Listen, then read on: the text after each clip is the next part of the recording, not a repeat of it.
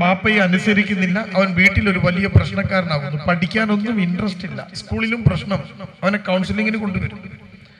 അവനെ ഇരുത്തി കുറെ കാര്യങ്ങൾ അവനോട് ഇങ്ങനെ തുറന്നു സംസാരിച്ച് ചോദിച്ചപ്പോൾ അവനോട് ഒരു സ്വകാര്യം പറഞ്ഞു, സാറേ ഞാൻ സ്പോക്കൺ ഇംഗ്ലീഷിന്റെ ക്ലാസ്സിന് പോകുന്നുണ്ട്, ട്യൂഷൻ ക്ലാസ് ഞാൻ നിർത്തി, സ്പോക്കൺ ഇംഗ്ലീഷിന് പോകുന്നുണ്ട്. ഞാൻ സ്വാഭാവികമായിട്ടും അവനോട് ചോദിച്ചു, നീ എന്തിനാ സ്പോക്കൺ ഇംഗ്ലീഷിന് പോകുന്നത്? അപ്പൊ അവൻ എന്നോട് പറയാണ്, എനിക്ക് ഒരു ആഗ്രഹമുണ്ട്. ഞാൻ ചോദിച്ചു, എന്താ നിന്റെ ആഗ്രഹം?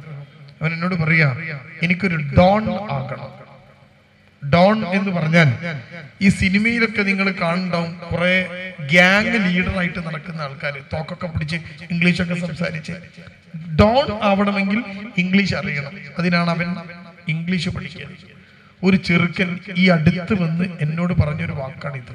9 പഠിക്കുന്ന അവന് ആന്റി സോഷ്യലായ ഒരു മനുഷ്യനായി മാറണം എന്ന്. ഒരു പെൺകുട്ടി ഈ അടുത്ത് വരുന്നു, തലയിൽ നിന്ന് തട്ടമൊക്കെ അല്പം നീക്കി വെച്ചിട്ടുണ്ട്, അവള് മുന്നിലെ മുടിയൊക്കെ ഇങ്ങനെ മുറിച്ച് തൂക്കിയിട്ടുണ്ട്.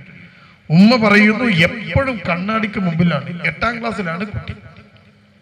ആ കുട്ടിയോട് ഞാൻ ചോദിച്ചപ്പോൾ കുട്ടീനോട് പറഞ്ഞു, ഈ ദീനിൽ നിന്നാൽ ശരിയാവില്ല. ഞാൻ ചോദിച്ചു, അതെന്താ ശരിയാവാത്തത്? ആ കുട്ടി പറയുകയാണ്, എനിക്ക് ഒരാഗ്രഹമുണ്ട്, പാട്ടുകാരിയാവണം, എന്നിട്ട് അതിലൂടെ സിനിമയിൽ കയറണം, എന്നിട്ട് സിനിമയിലെ അഭിനേത്രിയായി മാറണം. ഈ കുട്ടിയുടെ ചിന്ത പോയത് ഇങ്ങനെയാണ്. അവൾ ഉമ്മയും ബാപ്പയും വിശ്വസിക്കുന്ന വിശ്വാസ പ്രമാണത്തെ വിട്ട് നേരെ പോവാൻ ഉദ്ദേശിക്കുന്നത് വേറൊരു ലോകത്തേക്കാണ്. എന്റെ ശബ്ദം കേൾക്കുന്ന എന്റെ പ്രിയപ്പെട്ട രക്ഷിതാക്കൾ, മക്കളെ ഏറ്റവും വലിയ പ്രശ്നം എന്താ? ഈ അടുത്ത് തിയേറ്ററുകളിൽ ഓടിക്കൊണ്ടിരിക്കുന്ന ഒരു സിനിമ സംവിധാനം ചെയ്ത ഒരു സംവിധായകൻ, ആ സിനിമാ സംവിധായകൻ അദ്ദേഹം ഒരു അഭിമുഖത്തിൽ പറയുന്ന ഒരു കാര്യമുണ്ട്, എന്റെ സിനിമ കണ്ട് ഒരു 10 കുടുംബം ഡിവോഴ്സ് ആയാൽ എന്റെ സിനിമ വിജയിച്ചു എന്ന്. ഒന്നുകൂടി ഞാൻ പറയാം, എന്റെ ഈ സിനിമ കണ്ടിട്ട് ഒരു 10 പേര് ഭാര്യയെ ഡിവോഴ്സ് ചെയ്ത് കുടുംബം കലക്കി ഈ ഭൂമിയിൽ ഇങ്ങനെ സ്വതന്ത്ര ചിന്തകനായി മാറി എന്റെ സിനിമ വിജയിച്ചു എന്ന്. ഈ പറയുന്ന സംവിധായകൻ ഭാര്യക്കും മക്കൾക്കും ഒപ്പം സുഖമായി ജീവിക്കുകയും ചെയ്യും. ഒരു ഭാഗത്ത് കുട്ടികൾ കാണുന്ന കാഴ്ച ഈ മീഡിയയാണ്. നമ്മളൊന്നും പറയുന്നതും ഖുർആൻ ക്ലാസ്സും മദ്രസയിൽ പറയുന്നതും സ്കൂളിൽ പറയുന്നതും ഒന്നും കുട്ടി കേൾക്കുന്നില്ല. ഒരു കുട്ടി ഒരു ദിവസം എത്ര റീൽസ് കാണുന്നു എന്ന് ഈ അടുത്തൊരു പഠനം നടന്നു. ഒരു കുട്ടി ഒരു ദിവസം എത്ര റീൽസ് കാണുന്നു? ഒരു റീൽസിന്റെ സമയം 1 മിനിറ്റിൽ താഴെയാണ്. 20 സെക്കൻഡുള്ള റീൽസ് ഉണ്ട്. 1 മിനിറ്റ് കൊണ്ട് 3 റീൽസ് കാണാം. ഒരു പഠനം നടക്കാണ്, കൊറോണയ്ക്ക് ശേഷം ഒരു കുട്ടി എത്ര റീൽസ് കാണുന്നു എന്ന്.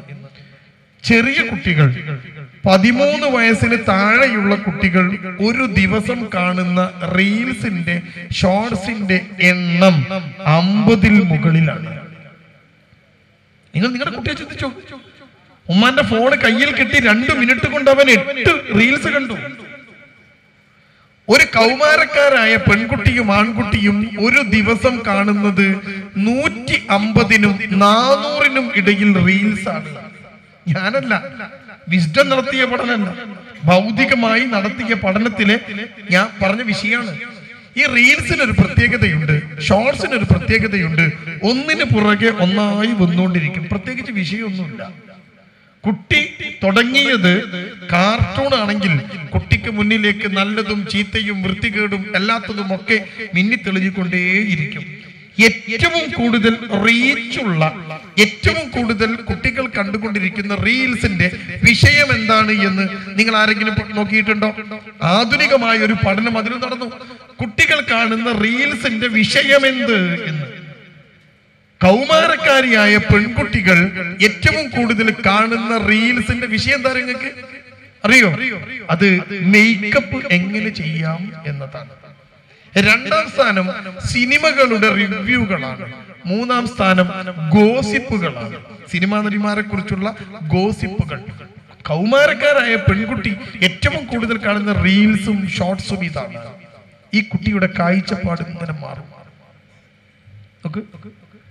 അപ്പൊ നിങ്ങൾ ഓരോരുത്തരും ചിന്തിച്ചു നോക്ക്, ഈ വിഷയം ഇങ്ങനെ പഠിച്ചു നോക്ക്.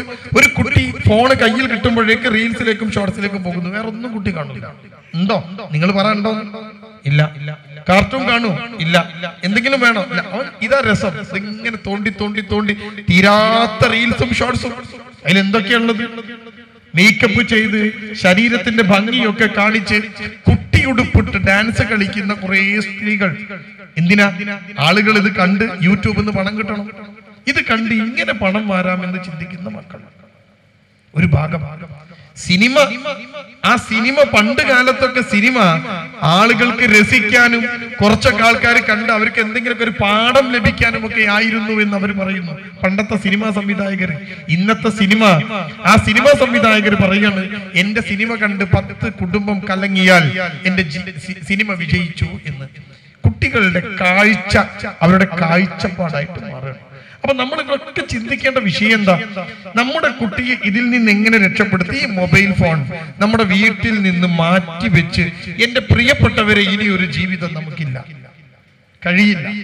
ഇതിനെ മാറ്റിയാണ്ട് വെച്ചിട്ട് ഫോൺ ഇല്ലാത്തൊരു വീട് ഇനി നമുക്ക് കഴിയില്ല. എന്തിനും നമുക്ക് മൊബൈൽ ഫോൺ ആവശ്യമാണ്. എന്തിനും. നമ്മുടെ റോഡ് സൈഡില് ഇളനീര് വെക്കുന്ന കച്ചവടക്കാരൻ പോലും 35 രൂപക്ക് ഒരു ഇളനീര് വാങ്ങി കുടിച്ചാൽ അയാൾ പറയുക ഗൂഗിൾ പേ ചെയ്തോണ്ടാണ്. ഈ ഒരു കാലത്ത് ഈ മൊബൈൽ ഇല്ലാതെ ഇനി ജീവിക്കാൻ കഴിയില്ല. അപ്പൊ നമ്മുടെ കുട്ടിയെ അതൊരു ദുഃഖമായി മാറാതിരിക്കാൻ നാം എന്ത് ചെയ്യണം എന്നതാണ് നമ്മുടെ ചർച്ച. ഈ ചർച്ചയിലാണ് ഞാനും നിങ്ങളുമൊക്കെ ഇപ്പൊ ഉള്ളതും ഇനി ഇവിടുന്ന് അങ്ങോട്ട് മുന്നോട്ട് കൊണ്ടുപോവേണ്ടതും. നമ്മൾ എന്ത് ചെയ്യണം? എന്താ ഈ കുട്ടികളെ നമ്മൾ ഇനി ചെയ്യുക? അവിടെയാണ് ഈ മക്കളിൽ ഒരു മാറ്റമുണ്ട് എന്ന് ഞാനും നിങ്ങളും മനസ്സിലാക്കേണ്ടത്. ആധുനിക ലോകത്തെ മക്കൾക്ക് മാറ്റമുണ്ട്. ആധുനിക ലോകത്തെ രക്ഷാകർത്താക്കൾക്ക് മാറ്റമുണ്ട്. കുട്ടി മാത്രമല്ല മാറിയത്, സാഹചര്യം മുഴുവൻ മാറി. ഇനി കുടുംബം എന്ന കാഴ്ചപ്പാട് നോക്കൂ. 18 വയസ്സായ ഒരു പെൺകുട്ടി വിവാഹത്തിന് തയ്യാറല്ല. 21 വയസ്സായ പെൺകുട്ടി വിവാഹത്തിന് തയ്യാറല്ല. പോട്ടെ, പെൺകുട്ടികളുടെ കാര്യം നമുക്ക് അങ്ങ് മാറ്റിവെക്കാം. ആൺകുട്ടിയുടെ കാര്യം എടുത്തോ. ഒരു കാലത്ത് വിവാഹം എന്നതിനെ ആവേശമായി കണ്ടിരുന്ന ആൺകുട്ടികൾ കല്യാണം എന്നത് ഭയങ്കര മെനക്കേടാണ്, അതൊരു ഉത്തരവാദിത്തമാണ് എന്ന് തിരിച്ചറിഞ്ഞ് വിവാഹം വേണ്ട എന്ന് തീരുമാനിക്കാണ്. എത്ര കുട്ടികളെയാണ് കൗൺസിലിംഗ് സെന്ററുകൾക്കകത്ത് കൊണ്ടുവരുന്ന നിങ്ങൾക്ക്? ആൺകുട്ടിക്ക് കല്യാണം വേണ്ട, അതൊക്കെ മെനക്കേടാ സാറേ. കുട്ടി പറയുക ഉത്തരവാദിത്തം ഏറ്റെടുക്കാൻ വയ്യവന്. അതങ്ങനെ ഒരു ഫ്രീ ആയിട്ട് കുറച്ച് ഫോണൊക്കെ തോണ്ടി കുറച്ച് യാത്രയൊക്കെ ചെയ്ത് ഇപ്പൊ അങ്ങനെയാ സോളോ ട്രിപ്പ്. ഞാൻ പറഞ്ഞത് കുട്ടികളുടെ കാഴ്ചപ്പാടാ. ഒറ്റയ്ക്ക് യാത്ര പോവുക. ഞാനൊക്കെ എവിടെങ്കിലും പോയാല്, സ്വദേശത്തോ വിദേശത്തോ പോയാല്, അവിടുത്തെ ആൾക്കാർ ചിലപ്പോ നമുക്ക് സ്ഥലമൊക്കെ ഒന്ന് കാണുക. മിക്കവാറും ഞാൻ പറയും ആരും ഇല്ലാതെ കാണാനൊരു രസമില്ല. നമുക്ക് ഭാര്യയും മക്കളും അല്ലെങ്കിൽ ഉപ്പയും ഉമ്മയൊക്കെ കൂടെ ഉണ്ടെങ്കിൽ ഒരു രസമാണ് യാത്ര പോവാൻ. നമ്മൾ അങ്ങനെയാ ജീവിച്ച് പഠിച്ചത്. നമ്മുടെ മക്കൾക്ക് ഒറ്റയ്ക്കിരിക്കുമ്പോൾ മാത്രം സന്തോഷം കിട്ടുന്നവരായി മക്കൾ മാറി. അവിടെയാണ് കുട്ടി ഒരു ദുഃഖമായി മാറുക. ഇവിടെ നിന്നുകൊണ്ട് എന്ത് ചെയ്യണം എന്ന് എന്റെ പ്രിയപ്പെട്ടവരെ നാം ഒന്ന് പഠിക്കേണ്ട. അത് പഠിച്ചില്ല എങ്കിൽ ഏറ്റവും വലിയ നഷ്ടം നമുക്കാണ്. കാരണം എന്താണെന്നറിയോ? കാരണം ഇനി നമുക്ക് നേരെ വരേണ്ടത് പരിമിതമായ സമയമാണ്. ഇവരെ എന്ത് ചെയ്യണം എന്ന ചർച്ചയിലേക്കാണ് ഇനി ഞാൻ പറയുന്നത്. ഓരോ രക്ഷിതാക്കളും നെഞ്ചോട് ചേർത്ത് വെക്കണം. മനുഷ്യൻ എന്ന് പറയുന്ന ഒരു ജീവി, ലോകത്ത് 87 ലക്ഷം സ്പീഷീസ് ഓഫ് ജന്തുക്കളുണ്ട്. അത്ര ചെറുതും വലുതുമായ ജന്തുക്കൾ 87 ലക്ഷം. അതിൽ 12 ലക്ഷത്തെ കണ്ടെത്തിയിട്ടുണ്ട്. ബാക്കി കണ്ടെത്താത്തത് കാട്ടിലും സൂക്ഷ്മജീവികളൊക്കെ ഉണ്ട് എന്നാ പറയപ്പെടുന്നത്. ഈ ഭൂമിയിൽ ഈ 8.7 മില്യൺ 87 ലക്ഷം ജന്തുജാലങ്ങളിൽ ഒന്നാ മനുഷ്യൻ. ആ മനുഷ്യന് ഒരുപാട് പ്രത്യേകതകളുണ്ട്. ആ പ്രത്യേകതകളിൽ അവൻ ചിരിക്കും, അവന് വൈകാരികതകളുണ്ട്, ലജ്ജയുണ്ട്, വിശേഷ ബുദ്ധിയുണ്ട്, 2 കാലിൽ എഴുന്നേറ്റ് നിൽക്കും. ഇതൊക്കെ മനുഷ്യന്റെ പ്രത്യേകതയാണ്. മനുഷ്യൻ മാത്രമേ ഇതുപോലെ സംസാരിക്കൂ. ഒക്കെ പ്രത്യേകതയാണ്. ഇതെല്ലാം നിങ്ങൾക്ക് അറിയാവുന്ന പ്രത്യേകതയാണ്. പക്ഷേ രക്ഷിതാവ് എന്ന നിലക്ക് നാം അറിയേണ്ട പ്രത്യേകതകൾ 3 എണ്ണമാണ്. അത് മനസ്സിലാക്കുന്നിടത്താണ് നമ്മുടെ രക്ഷാകർതൃത്വം ആരംഭിക്കേണ്ടത്. എന്തൊക്കെയാണ് ആ 3 എണ്ണം? ഒന്ന്, മനുഷ്യൻ എന്ന ജീവിയാണ് ഏറ്റവും കൂടുതൽ കാലം മക്കളെ പോറ്റുന്ന ജീവി. അവിടെ ഇങ്ങനെ ഓർത്തു വെക്കണം നിങ്ങൾ. മനുഷ്യന്റെ അത്ര കാലം വളർത്ത് കാലഘട്ടമുള്ള ജീവിയില്ല. 2, മനുഷ്യന്റെ കുട്ടിയാണ് ഏറ്റവും പതുക്കെ വളരുന്ന ജീവി. നമ്പർ 2. 3, മനുഷ്യൻ മാത്രമാണ് മക്കളിൽ പ്രതീക്ഷയർപ്പിക്കുന്ന ജീവി. 3. ഞാൻ 3 കാര്യം പറഞ്ഞു. നിങ്ങൾ ആ മനസ്സിൽ നിന്ന് 3 കാര്യം പോക്കരുത്. എന്തൊക്കെയാ 3 കാര്യം? ഏറ്റവും പതുക്കെ വളരുന്ന ജീവി, സ്ലോ ഗ്രോത്ത് ആൻഡ് ഡെവലപ്മെന്റ്. 2, ഏറ്റവും കൂടുതൽ കാലം വളർത്ത് കാലഘട്ടമുള്ള ജീവി. 3, മക്കളിൽ പ്രതീക്ഷിക്കുന്ന ജീവി. ഈ 3 പ്രത്യേകതകളാണ് മനുഷ്യൻ എന്ന് പറയുന്ന ജീവിയെ പോറ്റി വളർത്തുന്ന പാരന്റ്സ് അറിയേണ്ട പ്രത്യേകത. ഇനി നമുക്ക് ഓരോന്നെടുത്ത് പരിശോധിക്കാം. 1, ഏറ്റവും പതിയെ വളരുന്നു മനുഷ്യൻ. മറ്റു ജീവജാലങ്ങൾ ഇങ്ങനെയല്ല. ഞാൻ ചോദിക്കട്ടെ, എന്റെ മുമ്പിലിരിക്കുന്ന പ്രിയമുള്ള സഹോദരിമാർ, നിങ്ങൾ പ്രസവിച്ചവരുണ്ട്. നമ്മുടെ അയൽപ്പക്കത്തെ വീട്ടിലെ പെണ്ണ് പ്രസവിച്ചു. അതേ ദിവസം തന്നെ അപ്പുറത്തെ വീട്ടിലെ ആട് പെറ്റു. ഈ പെണ്ണ് പ്രസവിച്ചു, ആട് പെറ്റു. 2 കുട്ടികളെയും ബർത്ത്ഡേ ഒരു ദിവസം. ഇനി നോക്കൂ, 1 വർഷം കഴിഞ്ഞാൽ ആ പെറ്റ ആടുംകുട്ടി എന്താവും? പ്രായം തികഞ്ഞ ഒരാടാവും. 1 കൊല്ലം കൊണ്ട്. നിങ്ങൾ പെറ്റ കുട്ടിയോ? അത് അപ്പയും മൂത്രമൊക്കെ ബെഡിലിട്ട് അങ്ങനെ മലന്ന് കിടക്കുന്നുണ്ടാവും. ഒന്നും ആയിണ്ടാവില്ല. 1 വർഷം ആട് പ്രായപൂർത്തിയായി. 2 വർഷം കഴിഞ്ഞാലോ ഈ പ്രസവിച്ച ആട്ടുംകുട്ടി ഒരു ഉമ്മയായി ഉണ്ടാവും അല്ലേ? 2 വർഷം കഴിഞ്ഞ നിങ്ങളുടെ കുട്ടി എന്തായത്? ഒന്നും ആയിണ്ടാവില്ല. അപ്പോഴും അത് നടക്കുമ്പോൾ തടഞ്ഞു വീഴും, നെറ്റി പൊട്ടും, കരയും. എന്താ? ഒന്നും ആയിട്ടില്ല. 4 വർഷം കഴിഞ്ഞാൽ ഈ ആടെന്താവും? ഈ പെണ്ണിന്റെ കൂടെ പ്രസവിച്ച ആട് വല്യമ്മയോ വല്യപ്പയൊക്കെ ആയിണ്ടാവും അല്ലേ? 4 വർഷം കഴിഞ്ഞാൽ നിങ്ങളുടെ കുട്ടി എന്തായത്? പോട്ടെ, 15 വയസ്സായ മക്കളുള്ള ഉമ്മ, കുട്ടി എന്താ പായത്? ആയോ? കഴിഞ്ഞോ? എന്തൊരു പതുക്കെയാ മനുഷ്യന്റെ വളർച്ച, എന്തൊരു പതുക്കെയാണ് മനുഷ്യന്റെ വികാസം. Very slow growth and development. ഇങ്ങനെ വളരുന്ന ഒരു ജീവി ദുനിയാവിലെടുത്ത മനുഷ്യനാ. ഒരു ജന്തു ഇങ്ങനെ പതുക്കെ വളരൂല. രണ്ടാമത്തെ കാര്യം എന്താ? ഏറ്റവും കൂടുതൽ കുട്ടികളെ പോറ്റുന്ന ജീവി മനുഷ്യനാണ്. കോഴി മുട്ട വെച്ചു, വിരിഞ്ഞു, കോഴിക്കുഞ്ഞ് പുറത്തിറങ്ങി. എന്റെ പ്രിയമുള്ള സഹോദരി സഹോദരന്മാർ ചിന്തിക്കൂ, എത്ര മാസമാണ് കോഴി ഈ കോഴിക്കുഞ്ഞുങ്ങളെ നോക്കുക. തന്റെ ചിറകിനുള്ളിൽ ഇങ്ങനെ ഒളിപ്പിച്ചു വെച്ച് പരുന്ത് പിടിക്കാതെ, കാക്കക്ക് കൊത്താൻ കൊടുക്കാതെ, നായ പിടിക്കാതെ ചിറകിൽ ഇങ്ങനെ ഒളിപ്പിച്ചു വെച്ചിട്ട് കോഴിക്കുഞ്ഞുങ്ങളെ ചിക്കി പെറുക്കി തീറ്റി പോറ്റി വളർത്തി. ഞാൻ ചോദിക്കട്ടെ, എത്ര മാസം? 1 വർഷം തികച്ച് ഒരു കോഴി കുഞ്ഞുങ്ങളെ പോറ്റുമോ? ഉണ്ടോ? ഇല്ല. ആട്, പശു, ആന, പൂച്ച.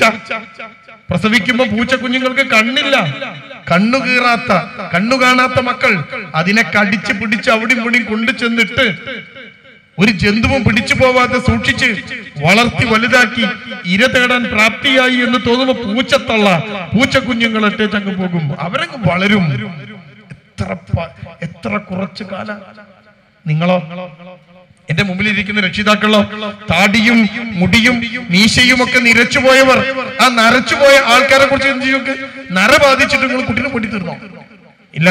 കൗൺസിലിങ്ങിന് കൊണ്ടുവരും, മക്കളെയും കൊണ്ട്. ആരാ വരിക? താടിയും മുടിയും ഒക്കെ നരച്ചുപോയ ഒരു മനുഷ്യൻ. ഉമ്മക്ക് ഇന്ന് ഞാനൊരു ഉമ്മയെ കണ്ടു. ഉമ്മക്ക് കസേരമെന്ന് എണീക്കാൻ വയ്യ. 10ാം ക്ലാസ്സിൽ പഠിക്കുന്ന കുട്ടിയും കൊണ്ട് വന്നതാ. പ്രേമം, അതാ വിഷയം. അതാ സിനിമന്റെ ഒക്കെ വിഷയം. ആ കുട്ടിയെ കൊണ്ടുവന്ന ഉമ്മക്ക് കസേരമെന്ന് എണീക്കുമ്പോ വേദനിക്കേണ്ട എവിടേക്കോ വയ്യ. അത്ര കാലമായിട്ടും കുട്ടിയെ പോറ്റിക്കൊണ്ടേയിരിക്കുന്നു. വിവാഹം കഴിഞ്ഞു, പെൺകുട്ടി വീട്ടിൽ നിന്ന് ഇറങ്ങിപ്പോയി. ആ കുട്ടി ഇറങ്ങിപ്പോകുമ്പോ ഉമ്മ പറയോ, ഞാൻ കുട്ടീനെ പോറ്റി തീർന്നു തന്നെ? പറയോ? നിങ്ങൾ ആരെയും പറയോ കുട്ടീനെ പോറ്റി തീർന്നു? ഇല്ല. കുട്ടി അപ്പോഴും പോറ്റി തീർന്നില്ല. ആ കുട്ടിക്ക് വിവാഹം കഴിച്ച വീട്ടിൽ എന്തെങ്കിലും പ്രശ്നമുണ്ടെങ്കിൽ ആദ്യം ഫോണ് വരിക വനിതാ കമ്മീഷൻ അല്ല, ഉമ്മക്കാണ്. ഉമ്മ, ഒരു പ്രശ്നമുണ്ട്, തീർന്നില്ല. രണ്ട് കാര്യം അപ്പൊ ഞാൻ പറഞ്ഞത്. ഒന്ന്, വളരെ പതുക്കെ വളരും. രണ്ട്, ഏറ്റവും കൂടുതൽ വളർത്ത കാലഘട്ടമുണ്ട്. മൂന്നാമത്തതും പ്രത്യേകത എന്താ? ആ പ്രത്യേകത മനുഷ്യൻ മാത്രം മക്കളിൽ ഇങ്ങനെ പ്രതീക്ഷിക്കും. മക്കളെ പ്രതീക്ഷിക്കാണ്. ആ മക്കളിൽ നിന്ന് എനിക്ക് ഇങ്ങനെ സാധനം ഉണ്ടാകുമെന്ന് മക്കളിൽ പ്രതീക്ഷിക്കുകയാണ് മനുഷ്യൻ. ഉണ്ടോ? ഞങ്ങളോട് ചോദിച്ചു, മക്കളെ പോറ്റിയിട്ട് എപ്പോഴാ തീരുക? മക്കളെ പോറ്റി തീരുന്ന ഡേറ്റ് പറ. നിങ്ങള് പറ, മക്കളെ പോറ്റി തീരുന്ന ഡേറ്റ് പറ. ഞാനിതാ എന്റെ മകനെ 25 വയസ്സ് വരെ പോറ്റുള്ളൂ, പിന്നെ ഞാൻ പോറ്റൂല. നിങ്ങൾ പറയൂ. എന്റെ മോളെ ഞാൻ 18 വരെ പോറ്റുള്ളൂ, പിന്നെ ഞാൻ പോറ്റൂല. കൊത്തിയാട്ടും, കോഴി കൊത്തിയാട്ടിയ പോലെ. ഉണ്ടോ? ഇല്ല. അപ്പൊ എപ്പോഴാ തീരുക? എന്റെ പ്രിയപ്പെട്ട രക്ഷിതാക്കളെ തിരിച്ചറിയുക, മരണം വരെ നമുക്കുള്ള പണിയാണിത്. അത് വൃത്തിയായി ചെയ്തില്ല എങ്കിലാണ് കുട്ടി ദുഃഖമായി മാറുക. അവിടെയാ പ്രശ്നം. ഒരു ഗവൺമെന്റ് ഉദ്യോഗസ്ഥന് 56 വയസ്സാകുമ്പോൾ പിരിഞ്ഞു പോകും. കേന്ദ്ര ഗവൺമെന്റിലാണെങ്കിൽ 60 വയസ്സാകുമ്പോൾ പിരിഞ്ഞു പോകും. ഒരു ബാപ്പ 75 വയസ്സും 80 വയസ്സും 100 വയസ്സും പ്രായമുണ്ടെങ്കിൽ പോലും ആ ബാപ്പ മക്കളെ പോറ്റിക്കൊണ്ടേയിരിക്കും, അവരിൽ പ്രതീക്ഷിച്ചു കൊണ്ടേയിരിക്കും. അപ്പൊ എത്ര പ്രധാനപ്പെട്ടതാണ് മനുഷ്യൻ എന്ന ജീവിക്ക് മക്കളെ പോറ്റൽ എന്ന് നിങ്ങൾ മനസ്സിലാക്കിയിട്ടുണ്ടാവും. അപ്പൊ എപ്പോഴാ തീരുക? അപ്പൊ ചില ആൾക്കാർ പറയും, മരിക്കുന്ന വരെ പോറ്റുന്നു. മരിച്ചു കഴിഞ്ഞാലോ? ഇതാ മാത്തൽ ഇൻസാന നമ്മൾ കേട്ടതാ. റസൂൽ ഇങ്ങനെ എണ്ണി കുറിക്കാണ്. മനുഷ്യൻ മരിച്ചു കഴിഞ്ഞാൽ എല്ലാം നിന്ന് പോകും. Stopped everything. നിങ്ങളെ ഇന്നോവ കാറ് മക്കൾക്ക് താക്കോല് കൊടുക്കാതെ അതിങ്ങനെ പോളിഷൊക്കെ ചെയ്ത് മിനിക്ക് കൊണ്ടിടക്കുന്ന ഇന്നോവ കാറ് മക്കളോട് പറയും വണ്ടി എടുക്കരുത്, തട്ടും അല്ലേ? ഇന്ന് രാത്രി പോയി കിടന്നുറങ്ങി നാളെ നേരം വെളുത്ത് സുബഹിക്ക് പ്രിയപ്പെട്ട ഭാര്യ തട്ടി വിളിക്കുമ്പോ ഒരു തണുത്ത ശവശരീരമായിട്ട് നമ്മൾ ഇങ്ങനെ കിടക്കുന്നുണ്ടെങ്കിൽ, എന്റെ പ്രിയപ്പെട്ടവരെ, സുബഹിക്ക് മരിച്ചാൽ ളുഹറിന് നിങ്ങൾ ഖബറിലാണ്. ളുഹറിന് മരിച്ചാൽ അസർ കഴിഞ്ഞ ഖബറിലാണ്. അസറിനാണ് മരിച്ചതെങ്കിൽ മാക്സിമം പോയാൽ ഇശാ നിസ്കരിക്കാൻ കാത്തിരിക്കും, അത് കഴിഞ്ഞ ഖബറിലാണ്. ഇശാക്ക് മരിച്ചാൽ ചിലപ്പോ സുബഹി വരെ ഒന്ന് കാത്തിരുന്നേക്കാം എന്ന് മാത്രം. അത്രേ ഉള്ളൂ മനുഷ്യൻ, അല്ലേ? ഇനി നിങ്ങൾ ചിന്തിച്ചു നോക്ക്, റസൂൽ ഇങ്ങനെ എണ്ണി പറയുകയാണ്, എല്ലാം നിന്ന് പോകും. ആ ഇന്നോവ കാറിന്റെ ഡ്രൈവിംഗ് സീറ്റിലേക്ക് വേറൊരുത്തർ കയറിയിരിക്കും. ആൾക്കാർ പറയും, വണ്ടി എടുത്ത് പുറത്തേക്ക് വെക്ക്, മയ്യത്ത് കൊണ്ടേക്കട്ടെ എന്ന്. വണ്ടിന്റെ മോലാളിനെ കൊണ്ടേക്കട്ടെ എന്നല്ല പറയുക. വീട്ടിന്റെ നടുവിലെ അകം, നമ്മുടെ സിറ്റിംഗ് റൂമില് നല്ല പതുപതുത്ത സോഫ 2 ലക്ഷം ഉറുപ്പ്യക്ക് വാങ്ങിയിട്ടിട്ടുണ്ട്. ആൾക്കാർ പറയാ, സോഫ എടുത്ത് മാറ്റി മയ്യത്ത് കിടത്തട്ടെ എന്ന്. ഉണ്ടോ? റസൂല് പഠിപ്പിക്കുകയാണ്, സകലത്തും നിന്നു പോകുന്ന മരണം. എന്നിട്ട് റസൂല് പറയാണ് 3 എണ്ണം ഒഴികെ. എന്താ റസൂൽ എണ്ണിയത്? അസ്വദഖത്തുൽ ജാരിയ. രണ്ടാമത് എന്താ എണ്ണിയത്? വഇൽമുൻ യുൻതഫഉ ബിഹി. മൂന്നാമത് റസൂൽ എണ്ണാണ് വലദുൻ സ്വാലിഹുൻ യദ്ഉ ലഹു. കണ്ടോ? റസൂൽ എണ്ണ എന്താ എണ്ണിയത്? നമുക്ക് വേണ്ടി പ്രാർത്ഥിക്കുന്ന മക്കൾ. അപ്പോ മരിച്ചുപോയി ഒരു മനുഷ്യൻ മരിച്ച് മയ്യത്തായാലും പ്രതീക്ഷ അല്ല. പ്രതീക്ഷ ഭൂമിയിൽ ജീവിച്ചിരിപ്പുള്ള നമ്മുടെ തുടിപ്പ്, നമ്മുടെ മക്കൾ നമുക്ക് വേണ്ടി പ്രാർത്ഥിക്കും എന്ന പ്രതീക്ഷയുള്ള ഈ ദുനിയാവിലെ ഒറ്റ ജീവി മനുഷ്യൻ മാത്രം. ഒരു പൂച്ചയും ഒരു പട്ടിയും ഒരു പശുവും ഒരാടും ഇതൊന്നും പ്രതീക്ഷിക്കാറില്ല. ദുനിയാവിലും പ്രതീക്ഷിക്കില്ല, പരലോകത്തും പ്രതീക്ഷിക്കില്ല. നമ്മൾ പ്രതീക്ഷിക്കാം, മരിക്കുമ്പോ അവസാനത്തെ ശ്വാസം തൊണ്ടക്കുഴിയിൽ ഇങ്ങനെ കുടുങ്ങുമ്പോ, ഷഹാദത്ത് കലിമ ചൊല്ലുമ്പോ മക്കളെ മുഖത്തേക്ക് ഇങ്ങനെ നോക്കി ആഗ്രഹിക്കാണ്, പ്രാർത്ഥിക്കുന്ന മക്കളായി നമ്മുടെ മക്കള് മാറുമെന്ന്, അല്ലേ? മക്കളെ അവസ്ഥ എന്താ? കുറെ എണ്ണത്തിന് പ്രേമം, കുറെ എണ്ണത്തിന് സിഗരറ്റും കഞ്ചാവും, ചില എണ്ണത്തിന് നിസ്കാരമില്ല, കുറെ സ്വതന്ത്ര ചിന്ത. അതൊക്കെ പരിപോഷിപ്പിക്കാനും അതിനെയൊക്കെ മുന്നോട്ട് കൊണ്ടുപോകാനും കുറെ സിനിമ, റീൽസ്, ഷോർട്സ് ഇങ്ങനെ പോവാൻ മക്കളൊക്കെ ഇങ്ങനെ ചിതറിത്തെറിച്ച് നിൽക്കുക. എത്ര എണ്ണുണ്ട് ഈ കൂട്ടത്തിൽ? എത്ര എണ്ണുണ്ട് പ്രേമിക്കുന്നവർ? എന്നിട്ട് ചോദിക്കുക, റസൂല് കല്യാണം കഴിച്ചത് പ്രേമിച്ചിട്ടല്ലേ? കൗൺസിലിങ്ങിനൊന്ന് ചോദിക്കണ ചോദ്യ. എന്താ? റസൂലിന്റെ മോള് കല്യാണം കഴിച്ച് പ്രേമിച്ചിട്ടല്ലേ? കൗൺസിലിങ്ങിനെ ഒന്ന് കുട്ടി ചോദിക്കുക, ഒക്കെ പഠിച്ചിട്ടുണ്ട്. നോക്കൂ, എത്ര വലിയ പ്രശ്നം. ഇതൊന്നും കുട്ടികള് അറിയാഞ്ഞിട്ടാണ്. കുട്ടിയെ പഠിപ്പിച്ചില്ല നമ്മള് കുട്ടിക്ക് പലതും കൊടുത്ത കൂട്ടത്തിൽ കൊടുക്കാതെ പോയതാ. അറിയോ നിങ്ങൾക്ക്? ഒരു കുട്ടി എറണാകുളത്ത് ഒരു പരിപാടി കഴിഞ്ഞ് ഞാൻ പുറത്തിറങ്ങിയപ്പോ ആ പെൺകുട്ടികൾക്ക് വേണ്ടിയുള്ള ഒരു പ്രോഗ്രാമാണ്. നമ്മൾ സംഘടിപ്പിച്ച പ്രോഗ്രാം. ആ പരിപാടി കഴിഞ്ഞ് പുറത്തിറങ്ങിയപ്പോ 2 പെൺകുട്ടികള് അവര് വന്ന് സംഘാടകരോട് പറഞ്ഞു, ആ ക്ലാസ് എടുത്ത ആളെ ഞങ്ങൾക്കൊന്ന് കാണണം, ഞങ്ങൾക്ക് കാണണം. അപ്പൊ സംഘാടകർ പറഞ്ഞു, ശരി, ഞങ്ങൾക്കൊരു ഏർപ്പാടുണ്ടാക്കാം. ആ ക്ലാസ് എടുത്ത സ്ഥലം ഒരു ചെറിയ ഓഡിറ്റോറിയം പോലത്തെ സ്ഥലം. അവിടെ എവിടെ ഇരിക്കാനൊരു സ്ഥലമില്ല, ഗേൾസിന്റെ ക്ലാസ്സാ, എവിടെ ഇരിക്കാൻ സ്ഥലമില്ല. സംഘാടകര് അതിന്റെ അടിയിൽ ഒരു കാർ പാർക്കിംഗ് ഉണ്ട്, ഒരു വീട് പോലെ ഒരു ബിൽഡിംഗാ, ഒരു കാർ പാർക്കിംഗ് ഉണ്ട്. അതിന്റെ ഒരു മൂലക്കല് ഒരു 3-4 ചെയർ ഇട്ട് എന്നിട്ട് എന്നോട് പറഞ്ഞു, ഇവിടെ ഇരുന്നോളി, ഞങ്ങൾ ഓരോ ഇങ്ങോട്ട് കൊണ്ടുവരാം. ഞാൻ അവിടെ പോയി ഇരുന്നപ്പോ 2 പെൺകുട്ടികൾ എന്റെ മുമ്പിലേക്ക് വരിക. ടൈറ്റ് ആയിട്ടുള്ള ഫുൾ കൈ ബനിയട്ട്, ഫുൾ കൈ ബനിയൻ. അവരുടെ മുൻകൈ മാത്രമേ കാണുന്നുള്ളൂ. നന്നായിട്ട് മക്കനട്ടാണ്, ചുറ്റിങ്ങട്ട് കെട്ടിയിട്ട് തലക്കങ്ങോട്ട് പൊതിഞ്ഞാണ്, മുഖം മാത്രമേ കാണുന്നുള്ളൂ. ഒരു ടൈറ്റ് ജീൻസ്, ഷൂസ്. ആ കുട്ടിന്റെ മുമ്പിൽ ഇങ്ങനെയാണ് നിന്ന് എന്നോട് ചോദിക്കാണ്, എന്താ കാണുന്നത് ഉണ്ടോ, എന്താ ഇസ്ലാം പറഞ്ഞത്? മുഖവും മുൻകൈയും ഒഴികെ ബാക്കിയൊക്കെ മറക്കാൻ. ഞാൻ മറിച്ചിട്ടുണ്ടാ നോക്ക്, സംഭവം ശരിയാണ്. ആ കുട്ടിന്റെ മുഖവും മുൻകൈയും അല്ലാതെ വേറെ ഒന്നും കാണുന്നില്ല, എല്ലാം മറച്ചിട്ടുണ്ട്. എല്ലാം പെയിന്റ് അടിച്ച മാതിരി ഉണ്ടെന്ന് മാത്രമേ ഉള്ളൂ. ആ കുട്ടിയെ ഇരുത്തിയിട്ട് ആ കുട്ടീനോട് പറയാ, നിങ്ങളല്ലേ പറഞ്ഞത് വസ്ത്രം അങ്ങനെ വസ്ത്രം ഇങ്ങനെ, അത് എവിടെ പറഞ്ഞത് ചോദ്യം ചെയ്യാണ് അവര്.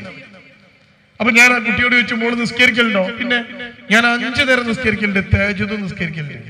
ഈ കുട്ടി, ഞാൻ ആ കുട്ടിയോട് പറഞ്ഞു, മോളെ ഇത് ഇസ്ലാമിന്റെ വസ്ത്രമല്ല, മുഖവും മുൻകൈയും ഒഴികെ മറയ്ക്കണം എന്ന് പറഞ്ഞത് ഇങ്ങനെയല്ല.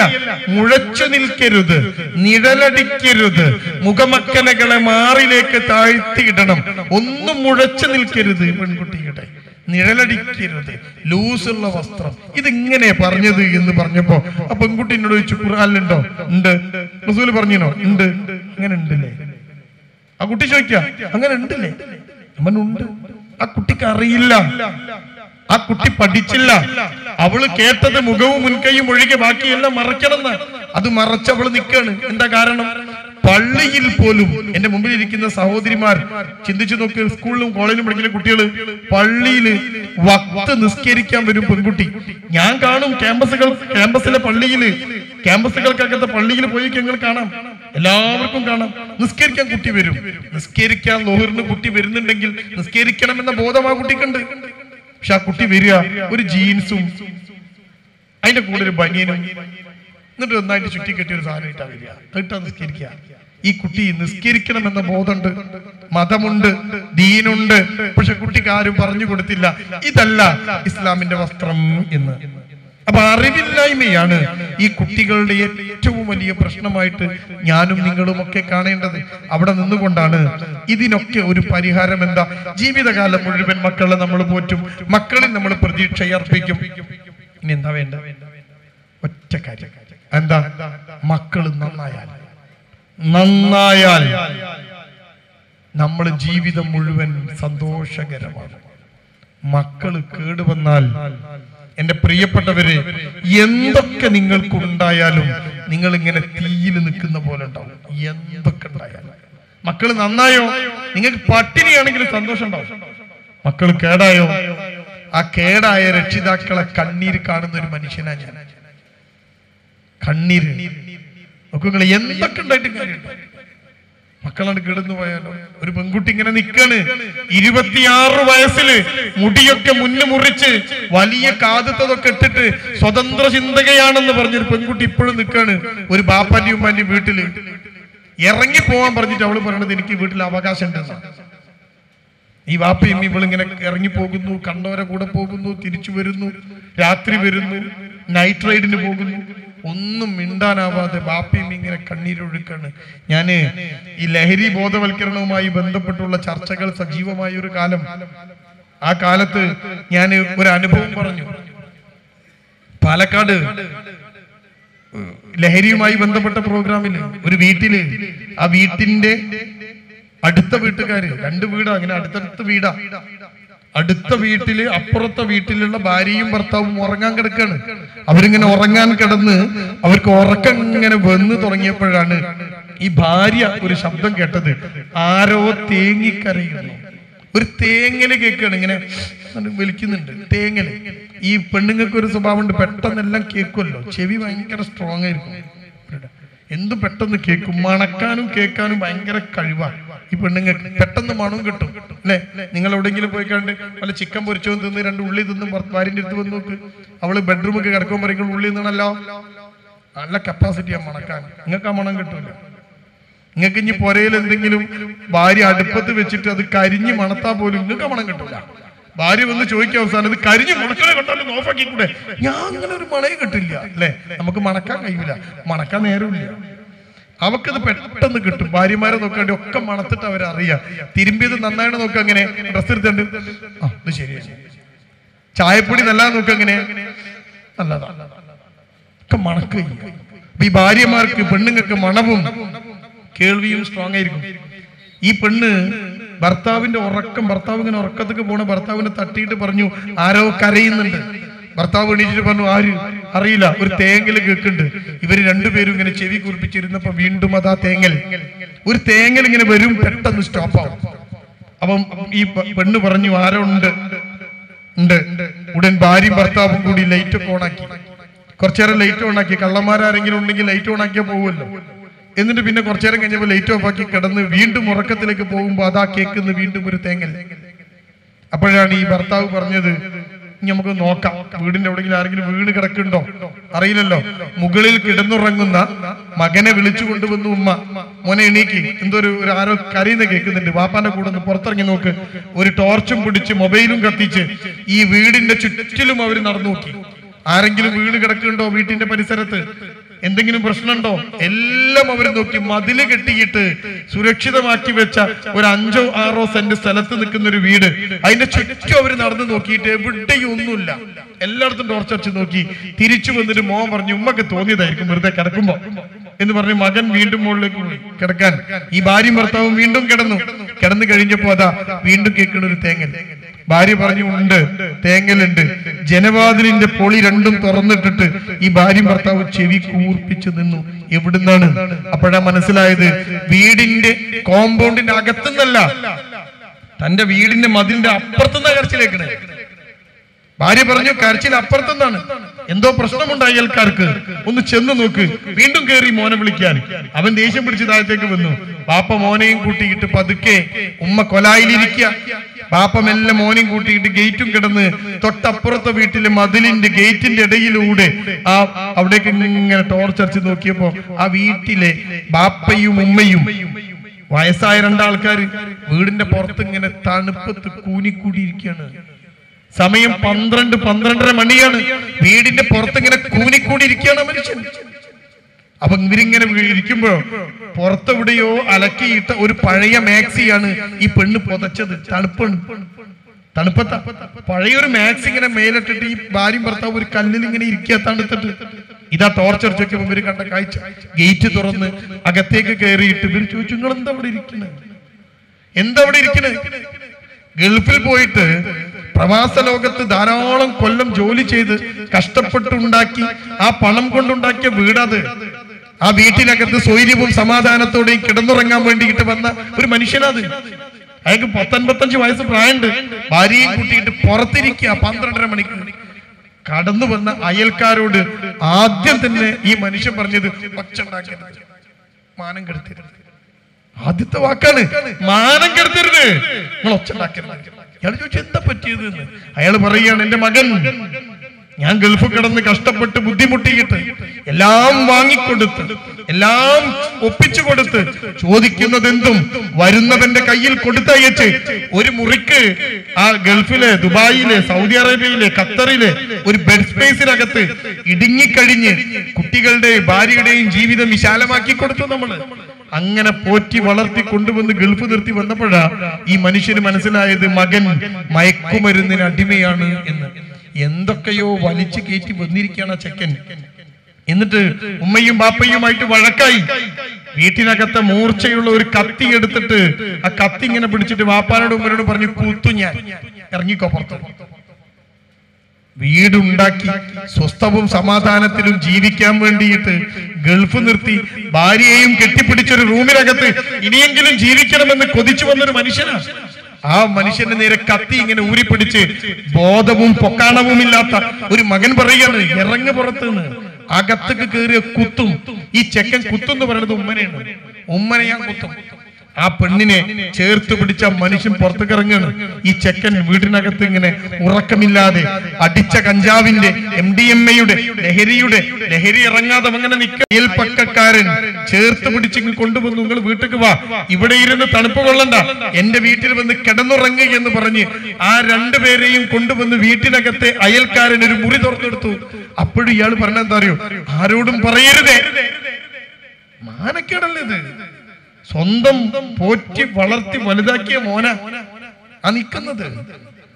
അതാ ഞാൻ നിങ്ങളോട് പറഞ്ഞത്, മനുഷ്യ ഇത്രയും കഷ്ടപ്പെട്ട് നമ്മൾ പോറ്റി വളർത്തി ജീവിതകാലം മുഴുവൻ കൂടെ നിർത്തേണ്ട മക്കള് നന്നായില്ലെങ്കിൽ എപ്പോഴാ നമുക്ക് സമാധാനം ഉണ്ടാവുക? വലിയ വീടുണ്ട്, നിങ്ങളുടെ വീടാ, ആധാരങ്ങളെ പേരിലാ, പഞ്ചായത്ത് പോയി നോക്കിയാൽ നിങ്ങളെ പേരിലാ വീട്, വില്ലേജ് ഓഫീസിൽ എല്ലാ രേഖകളും ഉണ്ട്. പക്ഷേ സ്വന്തം മകൻ കത്തി ഊരി പിടിച്ചിട്ട് ബാപ്പാന്റെ പള്ളൊക്കെ കേറ്റെന്ന് പറയുമ്പോ ഇറങ്ങല്ലാതെ നിവൃത്തി ഉണ്ടാവില്ല വീട്ടിൽ നിന്ന്. ഇവിടെയാണ് കുട്ടി ദുഃഖമായി മാറുക. ഇതിനെതിരെ നമ്മൾ എന്ത് ചെയ്യണമെന്നാ ചിന്തിക്കേണ്ടത്. ഞാൻ ഇപ്പൊ പറഞ്ഞ ഈ സംഭവം എന്റെ പ്രിയപ്പെട്ടവര് കണ്ണൂർ ജില്ലയിലാണ്. ആ സംഭവം കണ്ണൂർ ജില്ലയിലാ. ആ അയൽപ്പക്കക്കാരനാണ് ഈ ബാപ്പയെയും ഉമ്മയെയും എന്റെ അടുത്ത് എത്തിച്ചത്. ഈ അയൽപ്പക്കക്കാരൻ എന്തിനാ അവരോട് സംസാരിക്കാൻ? പക്ഷേ എത്രയൊക്കെ ശ്രമിച്ചിട്ടും 24-കാരനായ മകൻ എന്റെ അടുത്തേക്ക് വന്നിട്ടില്ല. അവൻ ചികിത്സക്ക് തയ്യാറല്ല, അവൻ മാറാൻ തയ്യാറല്ല. അവൻ പറയണത് എന്താണെന്നറിയോ? ബാപ്പാനോട് എനിക്ക് തരാനുള്ളതൊക്കെ ഇങ്ങോട്ട് തന്നാ ഞാൻ പോയിക്കോളാം. എന്താ നിനക്ക് തരാനുള്ളത്? ബാപ്പാന്റെ സ്വത്തിന്റെ ഭാഗം അതിങ്ങോട്ട് തന്നാൽ ഞാൻ കുടിച്ചു തീർത്തോളാം. അതുകൊണ്ട് അവർക്ക് തന്നാ ഞാൻ ഇറങ്ങും, അല്ലെങ്കിൽ ഈ വീട്ടിൽ ഞാൻ ഉണ്ടാവും, എനിക്ക് തോന്നിയ പോലെ ജീവിക്കും, എന്നെ അനുസരിച്ച് ജീവിക്കാൻ പറ്റില്ല, നിന്നാ മതി. ബാപ്പാന്റെ ഊർജമൊക്കെ പോയിണ്. ഒരു തള്ളു തള്ളാൻ പോലുമുള്ള ഊർജം, ആരോഗ്യം, ഗൾഫിൽ ചെന്ന് അധ്വാനിച്ച് കഷ്ടപ്പെട്ട് ആരോഗ്യം മുഴുവൻ അറബിക്ക് കൊടുത്തു പോന്ന ബാപ്പാക്ക് ഈ മകനെ ഒന്ന് എതിർക്കാനുള്ള ആരോഗ്യം പോലും ഇല്ല. വയസ്സാം കാലത്ത് ഈ കൗൺസിലിംഗ് സെന്ററിന്റെ പടി കയറി നിങ്ങളൊക്കെ നാശമാക്കും. പക്ഷേ ഇതിനൊരു മറുപുറമുണ്ട്. ഈ മക്കള് നന്നായാലോ, ഈ മക്കള് നന്നായാലോ. ഇനി ഞാൻ പറയുന്നത് എന്റെ പ്രിയപ്പെട്ടവർ ശ്രദ്ധിക്കണം. ഞാൻ ഈ അടുത്ത് ഒരു വിദേശ സന്ദർശനത്തിന് വേണ്ടി പോയി. ഞാൻ അവിടെ വെച്ചൊരു സംഭവം കേട്ടിട്ട് കണ്ണു നിറഞ്ഞു പോയി. ഒരു മകൾ, ഒരു ബാപ്പ, ഒരു സാധാരണ പീടിയാണ്. ഞാൻ ആ പീടി പോയി കണ്ടു.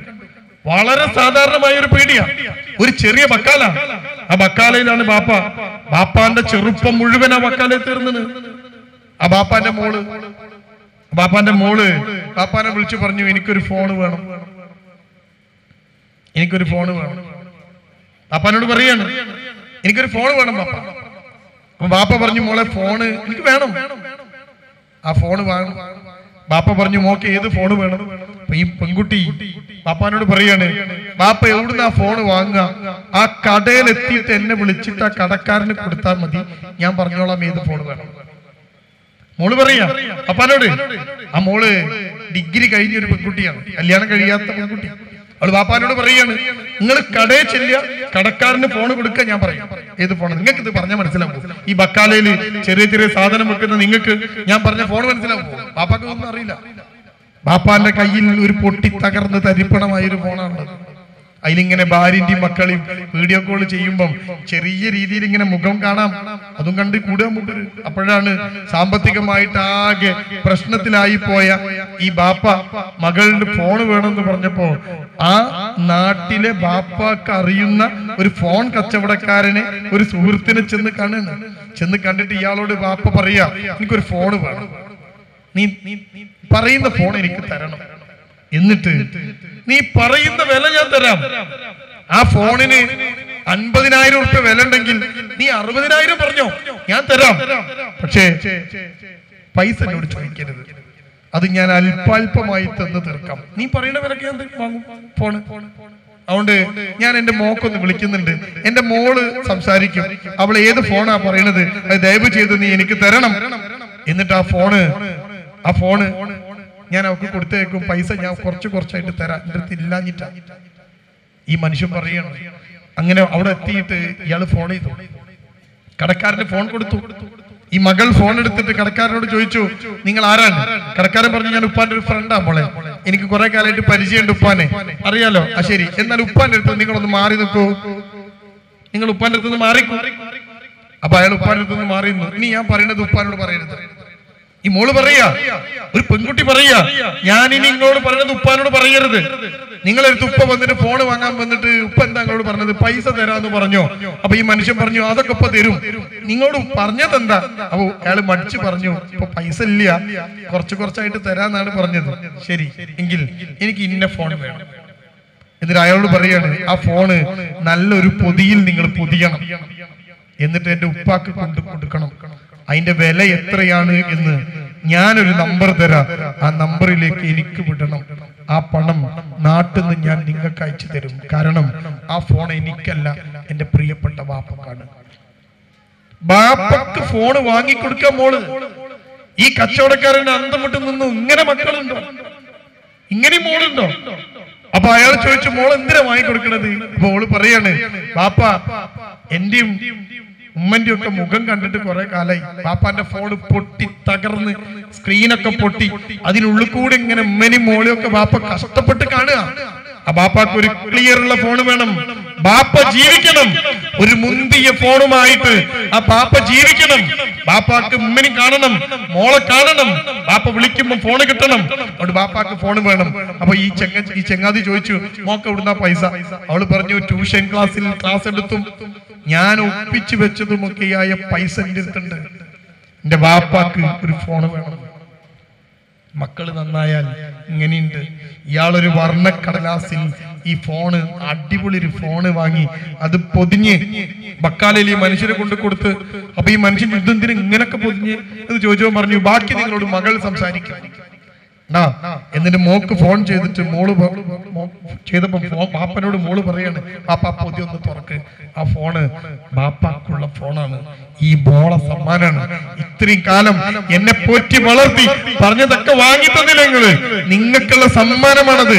ഈ ബാപ്പാന്റെ ജീവിതം എന്താണെന്ന് അറിഞ്ഞു ഈ മോള്. ആ മോക്ക് ദീനുള്ള മോളാണ്. ഇങ്ങനെ മോള് 2 വർഷം അടിച്ച് വീട്ടിൽ നിറക്കണതുണ്ട്. ഉളുപ്പില്ലാതെ ഏതൊക്കെയോ ചെക്കനെ പ്രേമിച്ച് വലിച്ചു വാരി വീട്ടിലേക്ക് കൊണ്ടുവന്നിട്ട് അവസാനം ബാപ്പാന്റെ ഉമ്മാന്റെ മുമ്പിൽ അഹങ്കാരത്തോട് എഴുന്നേറ്റ് നിന്നിട്ട് എനിക്ക് അവനെ തന്നെ വേണം, അവനെ മാത്രമേ കെട്ടൂ എന്ന് പറയണ എത്ര ആൾക്കാരുണ്ട് നോക്കൂ നിങ്ങൾ. 2 ആൾക്കാർ ഞാൻ നിങ്ങൾക്ക് പറഞ്ഞു തന്നെ. അതുകൊണ്ട് ഈ ഇരിക്കുന്ന എന്റെ പ്രിയപ്പെട്ടവർ, മക്കള് നന്നായാൽ സന്തോഷിക്കാം, നിങ്ങൾക്ക് ജീവിക്കാം, നിങ്ങൾക്ക് ഈ ദുനിയാവിൽ നിന്ന് പുഞ്ചിരിയോടുകൂടി മടങ്ങാം നിങ്ങൾക്ക്. അല്ലെങ്കിലോ അവസാനം വരെ ഈ നീറ്റലുമായി ഒരു മനുഷ്യൻ ഇങ്ങനെ ജീവിക്കേണ്ടി വരും.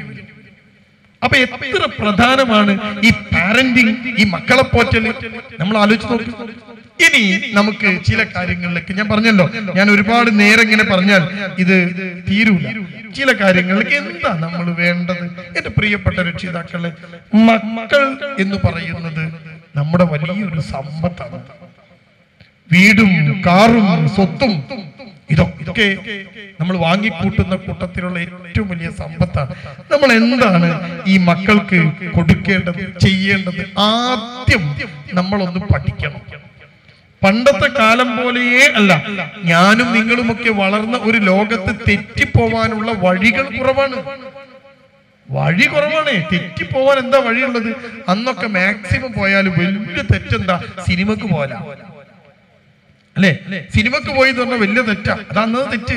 ഇന്ന് ഒരു കുട്ടി തെറ്റിപ്പോവാൻ വീട്ടിന്റെ അകത്തുനിന്ന് പുറത്തിറങ്ങണ്ട. എല്ലാ വാതിലുകളും ജനലും അടച്ചു കൂട്ടിയാലും ഫേസ്ബുക്കിന്റെ വാതിലൂടെ ഈ പെൺകുട്ടിന്റെ റൂമിലേക്ക് ആള് വരും. ഇൻസ്റ്റഗ്രാമിന്റെ ജനവാതിൽ തുറന്ന് ആള് വീട്ടിനകത്ത് വരും. കുട്ടി തെറ്റിപ്പോവാനുള്ള സാധ്യതയും സാഹചര്യങ്ങളും എമ്പടും. നമ്മളൊന്നും ജനിച്ച കാലത്ത് ഇതില്ലല്ലോ. ഒരു വേണ്ടാത്ത വീഡിയോ കാണാൻ നമ്മുടെ കയ്യിൽ ഫോണില്ല. ഒരു വേണ്ടാത്തരം കാണാൻ ടിവിയിൽ 1980, 83, 84 ഇന്ദിരാഗാന്ധി മരിച്ചു. വെടിയേറ്റ് മരിച്ചു ഇന്ദിരാഗാന്ധി. ആ മരിച്ച സമയത്ത് എനിക്ക് ഓർമ്മയുണ്ട്, എന്റെ വീട്ടിനടുത്തുള്ള ഒരു പണക്കാരന്റെ വീട്ടിലാണ് അന്ന് ടി വി ഉള്ളത്. ഒരു ടി വി. ആ ടി വി അയാൾ പുറത്തേക്ക് എടുത്തതാ, എല്ലാരും കൂടെ അകത്ത് കയറ്റാൻ കഴിഞ്ഞിട്ട്. എന്നിട്ട് ഇന്ദിരാഗാന്ധിയുടെ ഭൗതിക ശരീരം ദഹിപ്പിക്കുന്നത് ഈ ടി വിയിലാണ് 1984 ഞങ്ങൾ കണ്ടത്. അതും കണ്ടിട്ടൊന്നുമില്ല. അതിങ്ങനെ പൊട്ടിപ്പൊരിഞ്ഞ് കളിക്കുന്നത്. അതിന്റെ ഇടയിൽ കൂടി ഇന്ദിരാഗാന്ധി ഇങ്ങനെ പോകുന്നുണ്ട്. അതിന് കഴിഞ്ഞു. 2004 എത്തിയപ്പോഴേക്ക് ഈ സ്ത്രീകൾ സീരിയലുകളുടെ അടിമകളായി മാറി. വീട്ടിനകത്ത് കണ്ണീർ സീരിയലായിരുന്നു. പിന്നെ ആ സീരിയൽ അങ്ങനെ കണ്ടിരിക്കലായിരുന്നു. 2004 അപ്പോഴാണ് പതിയെ പതിയെ മൊബൈൽ ഫോണ് നമ്മുടെ ലോകത്തേക്ക് വന്നത്. 2004 നമുക്ക് ഓർമ്മ ഉണ്ടാവും ഇതൊക്കെ. 2014 ആയപ്പോഴേക്കോ വാട്സപ്പും ഫേസ്ബുക്കും ഇൻസ്റ്റഗ്രാമും ഒക്കെ സജീവമായി. ഇപ്പൊ അതിന്റെ കാലാണ്, അതിന്റെ ലോകാണ്. ആ ലോകത്ത് ആ കുട്ടികൾ ഇങ്ങനെ അഭിരമിക്കുന്നത്. ഓരോ കാലത്തും അതത് കാലഘട്ടത്തിലെ ഭീഷണികൾ മക്കൾ നേരിട്ടിട്ടുണ്ട്. നമ്മുടെ കാലത്തുണ്ട്, ഇപ്പോഴത്തെ കാലത്തുണ്ട്. ഇതിനെ നമുക്ക് എങ്ങനെ മുന്നോട്ട് കൊണ്ടുപോവാം എന്ന ചർച്ചയിലേക്കാണ് നിങ്ങൾ വരേണ്ടത്. ആദ്യം ആധുനിക കാലത്തെ മക്കൾ മാതാപിതാക്കളെക്കാൾ വിവരമുള്ളവരാണ്, വിദ്യാഭ്യാസമുള്ളവരാണ്, കാഴ്ചപ്പാടുകളുള്ളവരാണ്. നമുക്കൊക്കെ എന്ത് കാഴ്ചപ്പാട് ഉണ്ടായിരുന്നു? നിങ്ങളുടെ ഉമ്മ, എന്റെ ശബ്ദം കേൾക്കുന്ന എന്റെ പ്രിയപ്പെട്ട സഹോദരങ്ങളുടെ ഉമ്മയോട് ചോദിച്ചു. ഉമ്മാന്റെ കല്യാണം കഴിച്ചപ്പോ ഉമ്മാനോട് ചോദിച്ചിരുന്നോ കെട്ടിക്കാന്ന്? ഉണ്ടോ? ഇല്ല. ബാപ്പ കണ്ടു, ബാപ്പ ചെന്നു, ഉമ്മാനെ വന്നു. ഉമ്മക്കറിയില്ല കല്യാണം കഴിഞ്ഞു പോയി. ആരാ തീരുമാനിച്ച്? ബാപ്പ. ആരാ തീരുമാനിച്ചത്? ബാപ്പ. എല്ലാം ബാപ്പ. പോയി. ഇനിയോ ബെഡ്റൂമിനകത്തേക്ക് ഭാര്യയും ഭർത്താവും കയറാണ്. കെട്ടിക്കൊണ്ടുവന്ന പെണ്ണിനെ വീട്ടിനകത്തേക്ക് കയറ്റാണ്. ബെഡ്റൂമിനകത്തേക്ക് എപ്പോ കയറണം എന്ന് ആരാ തീരുമാനിക്കുക? അമ്മായി അമ്മ അല്ലേ? ഇറങ്ങേണ്ടത് എപ്പോഴും ആരാ തീരുമാനിക്കുക? അമ്മായി അമ്മ. ഒരു കാലം അതൊക്കെ കഴിഞ്ഞു പോയി. ഇന്നത്തെ കുട്ടിയോ, ഇപ്പോഴത്തെ കുട്ടികളോ, അവർക്ക് കാഴ്ചപ്പാടുകളുണ്ട്, അഭിപ്രായങ്ങളുണ്ട്, അവരുടെ ലോകം വിശാലമാണ്. അവർ കാണുന്ന കാഴ്ചകൾ ലോകം മുഴുവനുള്ള കാഴ്ചകൾ കാണുകയാണ് അല്ലെ? പണ്ടൊക്കെ ദുബായിൽ പോയ ആൾക്കാർ വന്നിട്ട് പറഞ്ഞു തരും, ഒട്ടകം ഭയങ്കര സംഭവമാണ് അല്ലെ? നമ്മളിങ്ങനെ അത്ഭുതപ്പെടുത്തുന്നത്. ഇപ്പൊ ദുബായിലെ ആൾക്കാർ ബഡായി ഒന്നും പറയണ്ട. ദുബായി കാണാൻ നമ്മൾ മൊബൈൽ ഫോണിനകത്ത് യൂട്യൂബിനകത്ത് ഒന്ന് അടിച്ചു നോക്കിയാൽ ദുബായിന്റെ ഏത് മോഡൽ കാണാം. ലോകം മുഴുവൻ കാണാം, അമേരിക്ക കാണാം, അവിടുത്തെ ആളുകൾ പറയുന്നത് കേൾക്കാം. കണ്ടോ നിങ്ങൾ? അപ്പൊ ഇത്രയും വിശാലമായി കുട്ടിയുടെ മുന്നിൽ തുറന്നു കിടക്കുന്ന ഒരു ലോകത്ത് ഇതെല്ലാം കണ്ടും കേട്ടും വളരുന്ന കുട്ടിയുടെ മുന്നിലാണ് പ്രിയപ്പെട്ടവരെ രക്ഷിതാക്കളായിട്ട് നമ്മളുള്ളത്. അവർക്ക് നമ്മളെ ഒരു ഔട്ട്ഡേറ്റഡ് ആയി തോന്നരുത്, നമ്മളൊരു പഴഞ്ചനായി തോന്നരുത്. എന്തു പറഞ്ഞാലും വേണ്ട വേണ്ട വേണ്ട വേണ്ട എന്ന് പറയുന്ന ഒരു രക്ഷിതാവായിട്ട് നമ്മൾ മാറരുത്. ആ വേണ്ട എന്ന് പറയുമ്പോഴും അത് ബോധ്യപ്പെടുത്താൻ നമുക്ക് കഴിയണം. നമ്മുടെ കുട്ടിയെ കുറിച്ച് ചിന്തിച്ചു നോക്ക് നിങ്ങൾ. എന്ത് ബാപ്പ ഒരു പാട്ട് കേട്ടെ പറ്റൂല, ഡാൻസ് പറ്റില്ല, സിനിമക്കോട്ടെ അതും പറ്റൂല, രാത്രി പുറത്തോട്ടെ പറ്റില്ല. കുട്ടി എന്താ പറയുക? ഇതെന്ത് മതം? ഒരു നൈറ്റ് ലൈഫ് ഇല്ലാത്ത മതം, ഒരു സോളോ ട്രിപ്പ് പോകാൻ പറ്റാത്ത മതം, പ്രേമിക്കാൻ പറ്റാത്ത മതം. കുട്ടിക്ക് ബോധ്യം വന്നില്ല. ഇവിടെയാണ് ഇത്തരം കുട്ടികളോട് സംവദിക്കാൻ നമ്മൾ സമയം കണ്ടെത്തും. ഞാൻ ചുരുക്കി പറയാം, ഞാൻ പരത്തി പറയാതെ ചുരുക്കി പറയാം. ഒന്നാമത്തെ കാര്യം, നമ്മുടെ കുട്ടി ദുഃഖമാവാതിരിക്കാൻ പുതിയ കാലത്തെ രക്ഷാകർത്തത്തിലേക്ക് നമ്മൾ ചേർത്ത് വെക്കേണ്ടത് ഒന്ന്, പ്രായത്തിനനുസരിച്ച് മക്കളെ പോറ്റാൻ പഠിക്കണം. ആ പ്രായത്തിനനുസരിച്ച് മക്കളെ പോറ്റൽ. അതെങ്ങനെ പറഞ്ഞാൽ എന്താ അർത്ഥം? ഞാനൊന്ന് വിശദമാക്കാം. കുട്ടിയുടെ പ്രായം മാറുന്നതിനനുസരിച്ച് പ്രിയമുള്ള രക്ഷിതാക്കളെ മാറിക്കൊണ്ടേയിരിക്കണം. നമ്മളെ രക്ഷിതാവ് അത് കാലാകാലം അങ്ങനെ പറ്റില്ല. കുട്ടിയുടെ പ്രായത്തിനനുസരിച്ച് രക്ഷാകർതൃത്വം മാറിക്കൊണ്ടേയിരിക്കണം. അതിൽ പ്രായം പറയുമ്പം 5 ഘട്ടം ഓർക്കണം, മറക്കരുത്. ഒരു മനുഷ്യന്റെ ജീവിതം 5 ഘട്ടം. ഒന്ന് ശൈശവം. ഒരു കുട്ടി ജനിച്ച് 2 വയസ്സുവരെ ശൈശവം. കുട്ടിക്കൊരു പ്രത്യേകത ഉണ്ട്. കുട്ടി ഏറ്റവും ഫാസ്റ്റായിട്ട് വളരുക 3 വയസ്സ് വരെയാണ്. 3 വയസ്സ് വളരും. കുട്ടി പ്രസവിച്ച് കുട്ടിയെ ബാപ്പ കണ്ട് ഗൾഫ് പോയി 6 മാസം കഴിഞ്ഞ് ബാപ്പ വരുമ്പോഴേക്ക് കുട്ടി എത്ര വലുതായോ എന്ന് ചോദിക്കും. കണ്ടോ എത്ര പെട്ടെന്ന്? 3 വർഷം കൊണ്ട് കുട്ടി പെട്ടെന്ന് വളരും. 3 വയസ്സ് കഴിഞ്ഞാൽ കുട്ടി ഒന്ന് ഡൗൺ ആവും. പിന്നെ കുട്ടി കുറച്ചുകൂടി ഒക്കെ ഫാസ്റ്റ് ആയിട്ട് വളരും, പിന്നെ ഒന്ന് ഡൗൺ ആവും. കുട്ടിയുടെ വളർച്ച ഇങ്ങനെ പോകും, ഒന്ന് ഡൗൺ ആവും, പിന്നെ ഒന്ന് ഡൗൺ ആയി നിൽക്കും, പിന്നെ ഒന്നുകൂടി കയറും. ഇങ്ങനെ കുട്ടി വളരും. ആദ്യത്തെ 3 വർഷം വളരെ പ്രധാനം. ആ 3 വർഷത്തിനിടക്ക് നമ്മൾ കൊടുക്കുന്ന സാധനം പ്രധാനമാണ്. അപ്പൊ കുട്ടിയുടെ ആദ്യത്തെ ഘട്ട ശൈശവമാണ്. അത് 2 വയസ്സ് വരെയാണ്. രണ്ടാമത്തെ ഘട്ടം 3 വയസ്സ് മുതൽ 12 വയസ്സ് വരെ ഉള്ള ബാല്യം എന്ന ഘട്ടമാണ്. ബാല്യം, ചൈൽഡ്ഹുഡ് എന്ന് പറയും. എത്ര വയസ്സ് വരെയാ? 12 വയസ്സ് വരെ. 12 വയസ്സ് കഴിഞ്ഞാലോ 13 വയസ്സ് മുതൽ 19 വയസ്സ് വരെ മൂന്നാമത്തെ ഘട്ടം. അതിന്റെ പേരാണ് കൗമാരം. വളരെ പ്രധാനം. അത് കഴിഞ്ഞാൽ കഴിഞ്ഞു. 19 വയസ്സ് കഴിഞ്ഞാൽ കഴിഞ്ഞു, കുട്ടി കഴിഞ്ഞു. ഇനിയോ 20 വയസ്സ് മുതൽ 59 വയസ്സ് വരെ ഒരു മനുഷ്യന്റെ ജീവിതത്തിലെ ഘട്ടത്തെ പറയുന്ന പേര് യൗവനം എന്നാണ്. യുവാവ് 19 കഴിഞ്ഞ് 20 മുതൽ 59 വരെ, 60 വയസ്സ് കഴിഞ്ഞാൽ വാർദ്ധക്യം. ഇതാ മനുഷ്യന്റെ ജീവിതത്തിലെ ഘട്ടം. അതിൽ 3 ഘട്ടമാണ് കുട്ടി. ആദ്യത്തെ ഘട്ടം ശിശു, രണ്ടാമത്തെ ഘട്ടം ബാല്യം, മൂന്നാമത്തെ ഘട്ടം കൗമാരം. പ്രിയമുള്ള രക്ഷിതാക്കൾ, ഈ 3 ഘട്ടത്തിലും ഒരുപോലെ കുട്ടിയെ വളർത്താൻ ശ്രമിക്കരുത്. അപ്പൊ നമ്മുടെ വീട്ടിലെ കുട്ടിക്ക് പ്രത്യേകത എന്താണെന്നറിയോ? മൂത്ത കുട്ടി 10ാം ക്ലാസ് പഠിക്കുകയായിരിക്കും, ആ കുട്ടി കൗമാരത്തിലാണ്. രണ്ടാമത്തെ കുട്ടി 7ാം ക്ലാസ്സിലായിരിക്കും, അത് കൗമാരത്തിന്റെ സ്റ്റാർട്ടിങ്ങിലാണ്. മൂന്നാമത്തെ കുട്ടി ബാല്യത്തിലായിരിക്കും, നാലാമത്തെ കുട്ടി ശൈശവമായിരിക്കും. എല്ലാവർക്കും ഒരുപോലെയുള്ള ഉമ്മയാവരുത് നമ്മൾ. ചെറിയ കുട്ടിയുടെ ഉമ്മ ആ കുട്ടിക്കനുസരിച്ചുള്ള ഉമ്മയാണ്. വലിയ കുട്ടിക്ക് നിങ്ങൾ അപ്ഗ്രേഡ് ചെയ്ത ഉമ്മയാവണം, ബാപ്പയാവണം. ഇവിടെ ഒക്കെ പ്രശ്നം എന്താണെന്നറിയോ? ഇവിടെ എല്ലാം പ്രശ്നം ഈ വീട്ടിനകത്തുള്ള കലഹങ്ങൾ, പ്രശ്നങ്ങൾ പാരന്റിങ്ങിനെ വല്ലാണ്ട് ബാധിക്കും. ഉമ്മയുടെ മാനസികാരോഗ്യം കുട്ടിയെ ബാധിക്കും, ഉമ്മയുടെ മാനസികാരോഗ്യം കുട്ടിയെ ബാധിക്കും. അപ്പൊ ഇതൊക്കെ മനസ്സിലാക്കിക്കൊണ്ട് വേണം ഈ 2 വയസ്സ് വരെയുള്ള കുട്ടിയെ നമ്മൾ, വളരെ പ്രധാനമാണ് ആ സമയം. ആ സമയത്ത് കുട്ടിക്ക് മൊബൈൽ കൊടുക്കരുത്. കുട്ടിക്ക് മൊബൈൽ കൊടുത്താൽ ഉണ്ടാകുന്ന പ്രശ്നം എന്താ?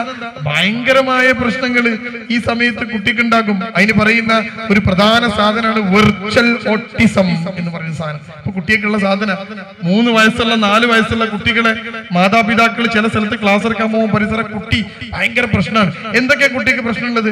കുട്ടി ശ്രദ്ധിക്കില്ല. ഏത് കുട്ടിയാ? 3ഉം 4ഉം വയസ്സ് പ്രായമുള്ള കുട്ടി ഒന്നും ശ്രദ്ധിക്കില്ല. പിന്നെയോ കുട്ടിക്ക് ഒരു ദേഷ്യം, പെട്ടെന്ന് ദേഷ്യം പിടിക്കുന്ന കുട്ടി, ടെമ്പർ ടാൻട്രം എന്ന് ഇംഗ്ലീഷ് പറയും. കല്ലി തുള്ളുക, കുട്ടി ഇങ്ങനെ ദേഷ്യം വരിക. കയ്യിൽ നിന്ന് മൊബൈൽ വാങ്ങുമ്പോഴേക്ക് കുട്ടിക്ക് വല്ലാത്തൊരു പ്രശ്നം. ചെറിയ കുട്ടി. ഇതിന് നമ്മൾ വിളിക്കുന്ന പേര് വെർച്വൽ ഓട്ടിസം എന്നാണ്. Virtual autism. ഈ കുട്ടി വലിയ പ്രശ്നക്കാരനായി മാറും. കാരണം എന്താണെന്നറിയോ? ഒരു കുട്ടി 1 വയസ്സ് കഴിയുമ്പോൾ സംസാരിക്കാൻ തുടങ്ങും. ഈ സമയത്ത് മൊബൈലാണ് കൊടുത്തു കഴിഞ്ഞാൽ കുട്ടിയുടെ തലച്ചോറിനകത്ത് ഉണ്ടാക്കുന്ന ഡോപാമിൻ എന്ന ഹോർമോൺ, ഈ ഹോർമോണാണ് കുട്ടിക്ക് ഒരു തരം ബ്ലിസ്, അതിന് പറയാം ആനന്ദം ഉണ്ടാക്കുക. ഈ ആനന്ദം പിന്നെ ഫോണ് കിട്ടിയാൽ മാത്രം ഉണ്ടാവുള്ളൂ. സിഗരറ്റ് വലിക്കുന്ന ആളുകളെ നിങ്ങൾ ശ്രദ്ധിച്ചു നോക്കണ്ടു. സിഗരറ്റ് വലിക്കുന്ന ആളുകൾ അവര് സിഗരറ്റ് വലിച്ച് അവസാനം ഒരു ബിരിയാണി തിന്നാൽ ആ ബിരിയാണി കൊണ്ട് തിന്നു കഴിയുമ്പോഴേക്കും ഇവർക്കൊരു പരവേശം വരാൻ തുടങ്ങും. നമ്മളൊക്കെ ഒരു ബിരിയാണി തിന്നാൽ നമുക്കൊരു സാറ്റിസ്ഫാക്ഷൻ കിട്ടും. സിഗരറ്റ് വലിക്കുന്ന ആൾക്കാർക്ക് ബിരിയാണി തിന്ന ഒരു പരവേശം. ആ പരവേശം പോവണമെങ്കിൽ പിന്നെ എന്ത് വേണം? അയാൾ ഇങ്ങനെ തിരിഞ്ഞു പറയാ, അപ്പൊ വരട്ടോ, എന്നിട്ട് എവിടെയെങ്കിലും പോയിരുന്ന ഒരു സിഗരറ്റ് കത്തിച്ച് 2 പുക അകത്തേക്ക് ചെന്നാൽ അപ്പോഴാ ബിരിയാണിന്റെ സുഖം ഇയാൾക്ക് കിട്ടുക. അയാളെ തലച്ചോറിൽ ഡോപ്പമിൻ എന്ന് പറയുന്ന ആനന്ദമുണ്ടാക്കുന്ന ഹോർമോണ് വരണമെങ്കിൽ സിഗരറ്റ് അകത്തേക്ക് ചെല്ലണം. അയാളുടെ തലച്ചോറിന് സിഗരറ്റ് പിടിച്ചു വെച്ചതാ. നിങ്ങൾ ഇതുപോലെ ഈ ചെറിയ കുട്ടി ഈ മൊബൈൽ കിട്ടാതെ കുട്ടിക്ക് ആനന്ദമില്ല. മൊബൈൽ വാങ്ങുമ്പോഴേക്ക് ഡോപ്പമിൻ തീർന്നു, ആനന്ദം പോയി. വെർച്വൽ ഓട്ടിസത്തിലേക്ക് പോകുന്ന ധാരാളം കുട്ടികൾ അവര് വലുതാകുമ്പോൾ പഠന പ്രശ്നങ്ങൾ ഉണ്ടാകും. ഇന്ന് ഞാൻ ഈ അടുത്തൊരു കുട്ടിയെ കണ്ടു. ആ കുട്ടി 10ാം ക്ലാസ് പഠിക്കുകയാണ്, 10 പഠിക്കുകയാണ്. എഴുതാൻ ഭയങ്കര ബുദ്ധിമുട്ട്, വായിക്കാൻ ബുദ്ധിമുട്ട്, എഴുതിയാൽ മുഴുവൻ തെറ്റുക, വായിച്ചാൽ മുഴുവൻ തെറ്റുക. ആ കുട്ടിയെ കൊണ്ടുവന്ന് രക്ഷിതാവ് ചോദിക്കുന്നത് ഈ കുട്ടിക്ക് ലേണിംഗ് ഡിസബിലിറ്റി ഉണ്ടോ എന്നാണ്. ഈ കുട്ടിയുടെ ചോദ്യ രക്ഷിതാക്കളുടെ. ഞാൻ ആ കുട്ടീനെ അടുത്തിരുത്തി. ആ കുട്ടിക്ക് ഓർമ്മയില്ല എന്നാ കുട്ടി, മറന്നു പോകുന്നു എന്നാ കുട്ടി പറയണത്. ഞാൻ ആ കുട്ടിയെ അടുത്തിരുത്തി പല കാര്യങ്ങൾ ചോദിച്ചു, ഒന്നും മറന്നിട്ടില്ല കുട്ടി. സിനിമാ പാട്ടുകൾ കുട്ടിക്ക് ഓർമ്മയുണ്ട്, മാപ്പിളപ്പാട്ടുകൾ കാണാതെ അറിയാം, പഠിച്ചതെല്ലാം ചോദിച്ചാൽ കുട്ടി ഉത്തരം പറയുന്നുണ്ട്. സ്വാതന്ത്ര്യ സമരത്തെ കുറിച്ച് കുട്ടിക്കറിയാം. നോക്കൂ നിങ്ങൾ, താജ്മഹൽ ഉണ്ടാക്കിയത് ആര്? കുട്ടിക്കറിയാം. ഭൂമിശാസ്ത്രം കുട്ടിക്കറിയാം. ഭൂമിക്ക് എത്ര പാളിയുണ്ട് കുട്ടിക്കറിയാം. സയൻസ് അറിയാം, മാത്സ് അറിയാം, പക്ഷെ എല്ലാം കുട്ടിക്ക് അറിയാം, എഴുതൂല, വായിക്കില്ല. എന്നിട്ട് രക്ഷിതാക്കൾ ചെയ്ത പണി എന്താണെന്നറിയോ? 10ാം ക്ലാസ്സിലെ പരീക്ഷ എങ്ങനെയെങ്കിലും പാസ്സായിക്കോട്ടെ എന്ന് വിചാരിച്ച് ഒരു ടാബ് വാങ്ങി ഈ കുട്ടിക്ക് കൊടുത്തു. എന്നിട്ട് ആ ടാബിലാണ് കുട്ടി ക്ലാസ് കാണുന്നത്. അപ്പൊ ട്യൂഷൻ ക്ലാസ് ടാബിലാ. ആ ടാബില് യൂട്യൂബിൽ ഇങ്ങനെ ക്ലാസ് കാണും, കുട്ടിക്ക് എല്ലാം മനസ്സിലാവും. പക്ഷെ കുട്ടിക്ക് ഇത് എഴുതാൻ കഴിയില്ല, ഇത് വായിക്കാൻ കഴിയുന്നില്ല. എഴുത്തും വായനയും സംസാരവും നമ്മൾ സംസാരിക്കുമ്പോഴേ കുട്ടിക്ക് കിട്ടുള്ളൂ. ഉമ്മ എന്ന് കുട്ടി വിളിച്ചു തുടങ്ങുന്ന പ്രായം മുതൽ പിന്നെ ഉമ്മ കുട്ടിയോട് സംസാരിച്ചു കൊണ്ടേയിരിക്കണം. ആ സംസാരിച്ചുകൊണ്ടേ ഇരിക്കുമ്പോഴാണ് കുട്ടിയിൽ വൊക്കാബുലറി എന്ന് പറയുന്ന സാധനം, പദസമ്പത്ത് നിറയുക. നിങ്ങളോട് ഞാൻ സംസാരിക്കുന്നു, എനിക്ക് ഒരു വാക്കിന് പുറകെ അടുത്ത വാക്കുകൾ ഇങ്ങനെ വരുന്നത് എന്തുകൊണ്ടാ? എനിക്ക് പദസമ്പത്തുള്ളത് കൊണ്ടാണ്. ഈ പദസമ്പത്തുള്ള ആൾക്കാർക്ക് സംസാരിക്കാൻ പറ്റുള്ളൂ, എല്ലാത്ത ആൾക്കാരും വേണ്ടില്ല. എഴുതാൻ അവർക്കേ പറ്റുള്ളൂ. ഈ കുട്ടി മനസ്സിലകത്ത് ആശയുണ്ട്, പക്ഷെ അത് എഴുതാൻ കഴിയില്ല. ചെറുപ്പം മുതൽ ഗൾഫുകാരനായ വാപ്പയും ഉമ്മയും അവസാനമായി കയ്യിൽ കിട്ടിയ പെൺകുട്ടിയെ സ്നേഹിച്ചു വളർത്തിയപ്പം മൊബൈലും കൊടുക്കാനുള്ളതെല്ലാം കൊടുത്ത് കുട്ടി ഇങ്ങനെ നിൽക്കണ്. ചെറിയ മോള, ഉമ്മക്ക് 2-3 മക്കൾ വലുതുണ്ട്, 3 മക്കൾ വലിയ മക്കളാ, 3 ആൺകുട്ടികളാ. ആൺകുട്ടികൾ 3 കിട്ടി. ഉമ്മക്ക് വല്ലാത്തൊരാഗ്രഹമായിരുന്നു ഒരു പെൺകുട്ടി വേണമെന്ന്. വെറുതെ ഒന്ന് ശ്രമിച്ചു നോക്കിയതാ. 4ാമത്തത്. 3ാമത്തെ ആൺകുട്ടിക്ക് 10 വയസ്സുള്ളപ്പോഴാണ് 4ാമത് ഉമ്മ പ്രസവിക്കുന്നത്. 4ാമത്തെ കുട്ടി ആൺകുട്ടിയാവുമെന്ന് പ്രതീക്ഷിച്ചപ്പോ പടച്ചവൻ കൊടുത്തത് പെൺകുട്ടിനെയാണ്.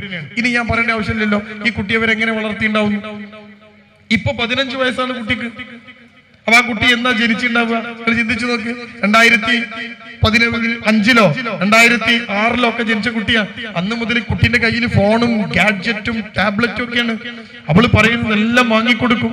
എന്നിട്ട് ഈ കുട്ടിക്ക് പദസമ്പത്തില്ല, സംസാരിക്കുമ്പോൾ പോലും കുട്ടി ഇങ്ങനെ വിൽക്കും. ലേണിംഗ് ഡിസബിലിറ്റി അല്ല ഇത്. ഇതാ ഞാൻ പറഞ്ഞത്, ചെറിയ കുട്ടിക്ക് മുതൽ ഈ സാധനം കൊടുത്താൽ പദസമ്പത്ത് കുറയും, വായന കുറയും. ആ കുട്ടിയെ നമ്മൾ എന്തു ചെയ്യണം? മുഖത്ത് നോക്കി സംസാരിക്കണം. നമ്മളെ പുതിയ ചെറുപ്പക്കാരായ ഉമ്മമാർ സംസാരിക്കലുണ്ടോ കുട്ടിയോട്? ഉണ്ടോ? എത്ര ആൾ സംസാരിക്കലുണ്ട്? എനിക്ക് 3 മക്കളാണ്. 3 മക്കൾ. ഞാൻ എന്റെ വണ്ടിയില് എന്റെ ഭാര്യയെ ഇപ്പുറത്തെ സീറ്റിലിരുത്തി ഡ്രൈവ് ചെയ്ത് എന്റെ 3 മക്കളെ ബാക്കിലിരുത്തിയിട്ട് വണ്ടി ഓടിച്ചു പോവാണെങ്കിൽ 3 മക്കളും ബാക്കിൽ ഇങ്ങനെ ഇരിക്കും. വല്ലാതെ ഒച്ച ഉണ്ടാക്കിയാൽ മുന്നിലിരിക്കുന്ന ഉമ്മ പറയും,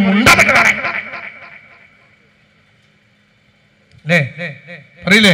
അപ്പൊ മുണ്ടാതെ ഇങ്ങനെ ഇരിക്കാൻ, മരിച്ച വീട്ടിൽ കൊണ്ടായിരിക്കും. ഇതേ കാറിൽ എന്റെ ഉമ്മ ആ കാറിലുണ്ടെന്ന് വിചാരിക്കുക. എന്നെ പോറ്റിയ എന്റെ ഉമ്മ കാറിന്റെ ബാക്ക് സീറ്റിൽ ഉണ്ടെന്ന് വിചാരിക്കുക. നിങ്ങൾ എന്റെ മക്കളുണ്ടെന്ന് വിചാരിക്കുക. ഈ കാറ് തലശ്ശേരിയിൽ നിന്ന് എടുത്ത് കോഴിക്കോട് എത്തുന്നവരെ എന്റെ ഉമ്മക്ക് എന്തായിരിക്കും പണി? പറയൂ, എന്തായിരിക്കും പണി? മൊബൈലിൽ തോണ്ട്. എന്തായിരിക്കും എന്റെ ഉമ്മക്ക് പണി? മക്കളോട് സംസാരിക്കും. അതങ്ങനെ വായ നിർത്താതെ പറയും. ചിലപ്പോ കാറിങ്ങനെ ഓടിച്ചു പോകുമ്പോ അമ്പിളിമാമനുണ്ടാകും. എന്റെ ചെറിയ മോനെ മടിയിലിരുത്തി ഉമ്മ പറയും, അമ്പിളിമാമൻ നമ്മുടെ കൂടെ വരുന്നുണ്ടാ, അതാ ചാടി ഒളിച്ചു വന്നു. ഇതിങ്ങനെ പറയാ കുട്ടിയോട്. ഈ കുട്ടിയിൽ ഇങ്ങനെ വൊക്കാബുലറി, അതിനനുസരിച്ച് കുട്ടി ഇങ്ങനെ പറഞ്ഞുകൊണ്ടിരിക്കും. കണ്ടോ?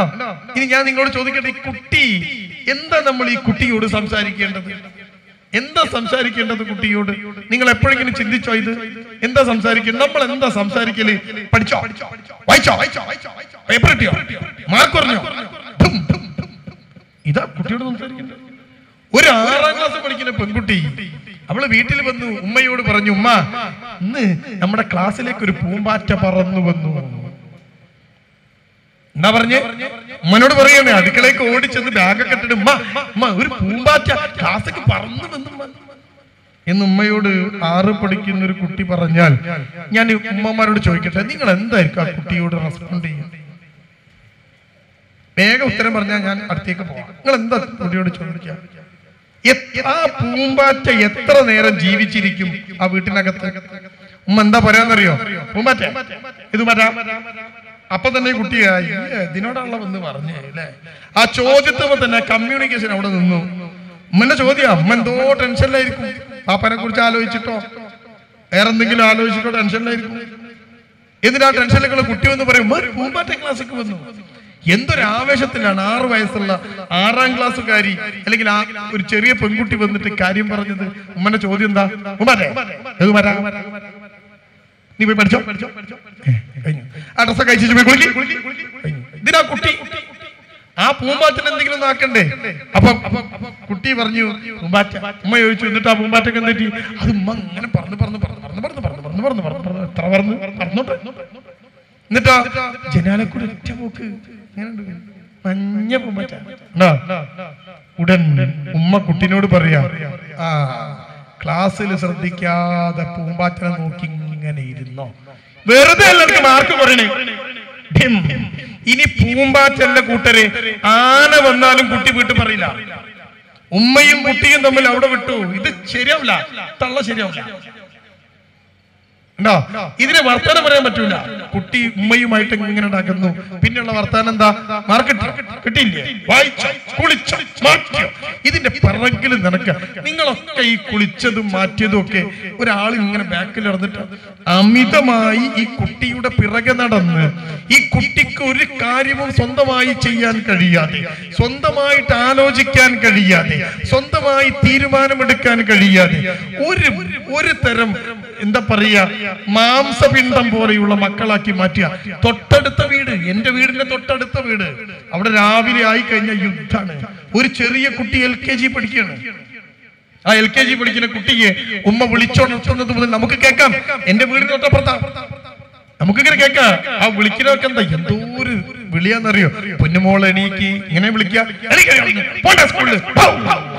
രാവിലെ തന്നെ ഒരു കൊര കെട്ട കുട്ടി കൊണ്ടിരിക്കുക. എന്നിട്ട് ആ കുട്ടിയെ എങ്ങനെ നമുക്കിങ്ങനെ കാണാം. ആ കുട്ടിയെ അതിനെങ്ങനെ കയ്യും വലിച്ച് അങ്ങോട്ട് വലിക്കുന്നു, ഇങ്ങോട്ട് വലിക്കുന്നു, ഹോംവർക്ക് ചെയ്തിട്ടുണ്ടോ, മറ്റേത് ചെയ്തിട്ടുണ്ടോ, അത് ചെയ്തിട്ടുണ്ടോ. അവസാനം ഈ കുട്ടിയെ ബാത്റൂമിൽ കൊണ്ട് ഇരുത്തി, ഉമ്മ ബാത്റൂമിൽ കൊണ്ട് ഇരുത്തുക. എന്നിട്ട് ഉമ്മ അവിടുന്ന് പറയണ എന്താ അറിയോ? അപ്പിടടി. ആ കുട്ടിക്ക് അപ്പിയൊന്നും ഉണ്ടാവില്ല, പേടിച്ചപ്പിട്ടെങ്കിലായി. അപ്പിടാൻ പോലും ഉമ്മ നിർദ്ദേശം കൊടുത്ത് യന്ത്രമനുഷ്യനെ പോലെ കുട്ടിയെ മാറ്റും. നോക്കൂ നിങ്ങള്, നമ്മളിപ്പോ സാമൂഹ്യ മാധ്യമങ്ങളിൽ ചർച്ച ചെയ്തുകൊണ്ടിരിക്കുന്നത് 2-3 ആത്മഹത്യകളെ കുറിച്ചാണ്. ഡോക്ടറായി MBBS പഠിച്ച ഒരു പെൺകുട്ടി, അവളോട് സ്ത്രീധനം ചോദിച്ചു അത്രേ. അവൾ പ്രേമിച്ച ഒരു ചെക്കൻ, ആ ചെക്കൻ പ്രേമിച്ചിട്ടുണ്ടാവുക ഈ സ്ത്രീധനം കിട്ടുമെന്ന് കണ്ടിട്ടായിരിക്കും, അല്ലാതെ പെണ്ണിനെ കണ്ടിട്ടായിരിക്കില്ല. ആ സ്ത്രീധനം ചോദിച്ചു അത്ര ചെക്കൻ.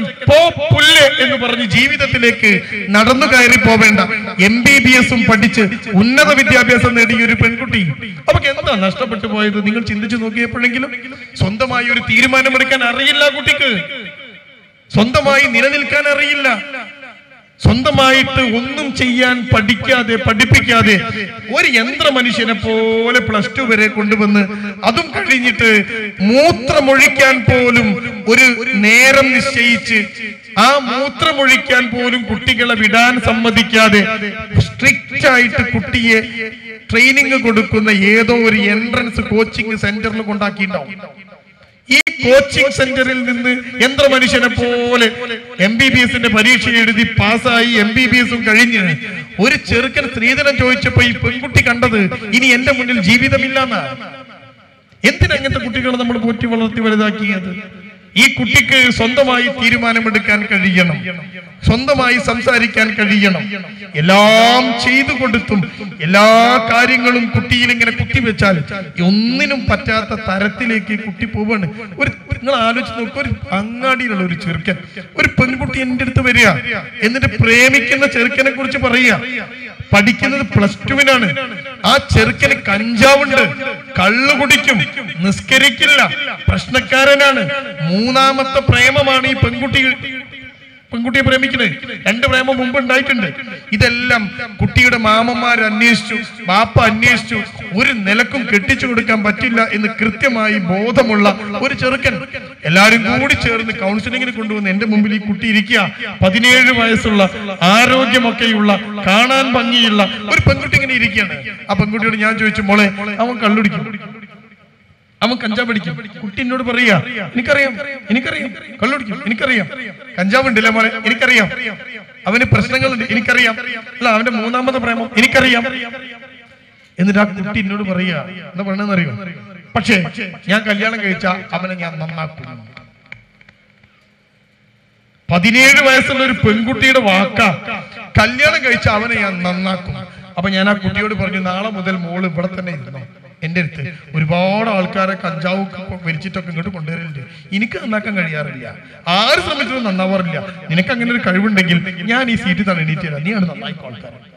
ആ കുട്ടി ഇങ്ങനെ മുഖത്തേക്ക് നോക്കുക. ഒരു ജീവിതത്തെ കുറിച്ചൊരു കാഴ്ചപ്പാട് ആ കുട്ടിയിൽ വളർന്നില്ല.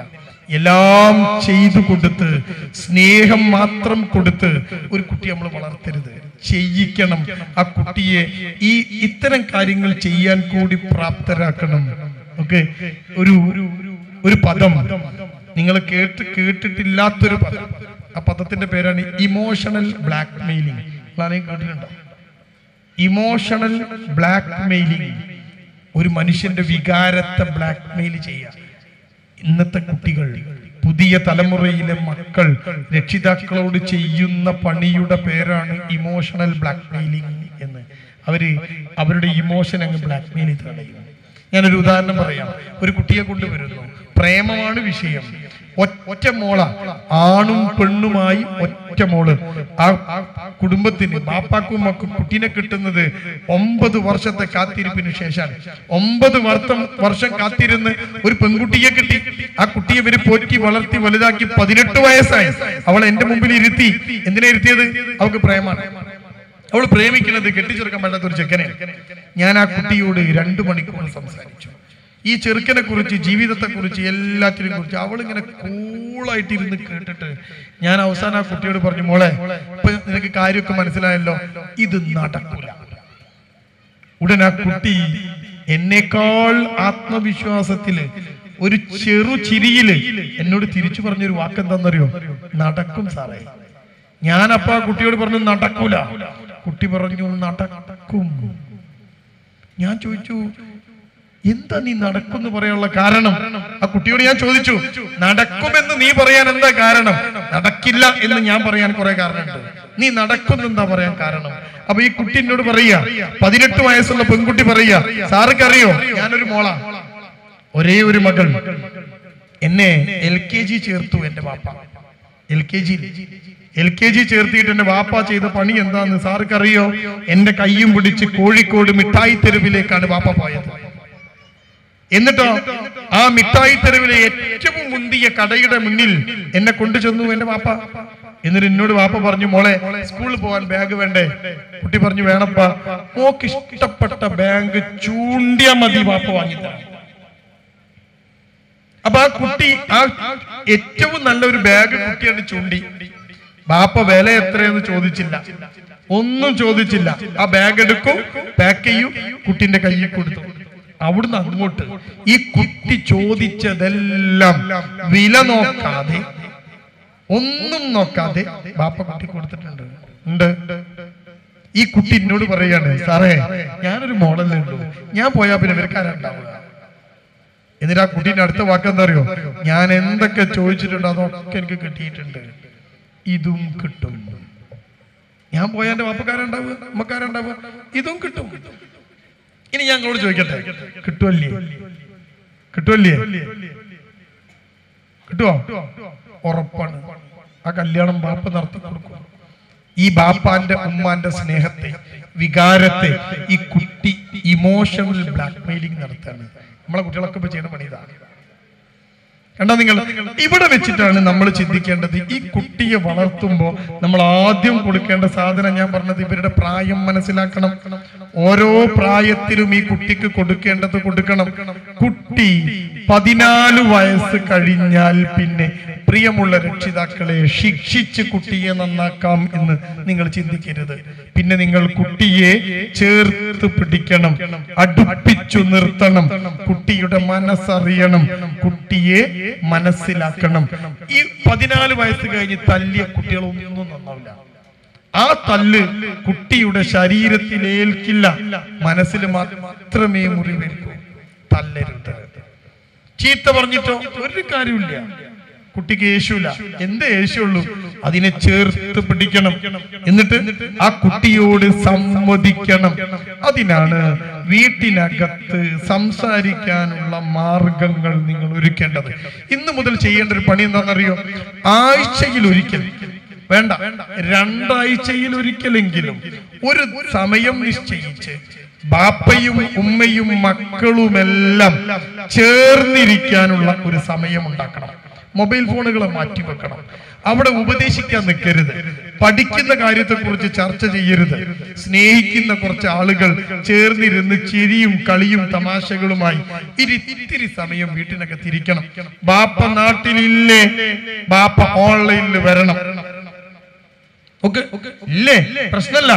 ഓൺലൈൻ ഉണ്ടല്ലോ, വീട്ടില് TV ഉണ്ടല്ലോ, ഫോൺ ഉണ്ടല്ലോ, ടാബ് ഉണ്ടല്ലോ. അതവിടെ ഓണാക്കിയിട്ട് ഡ്രോയിങ് റൂമിൽ വെച്ചാൽ, ലിവിംഗ് റൂമിൽ വെച്ചാൽ നമ്മുടെ ടാബ്ലറ്റിനകത്ത് ബാപ്പ ചിരിച്ചു നിൽക്കുമല്ലോ, ബാപ്പാന്റെ ശബ്ദം കേൾക്കാലോ. ആ ബാപ്പനെ അവിടെ വെക്കണം ടാബ്ലറ്റ് ആയിട്ട്.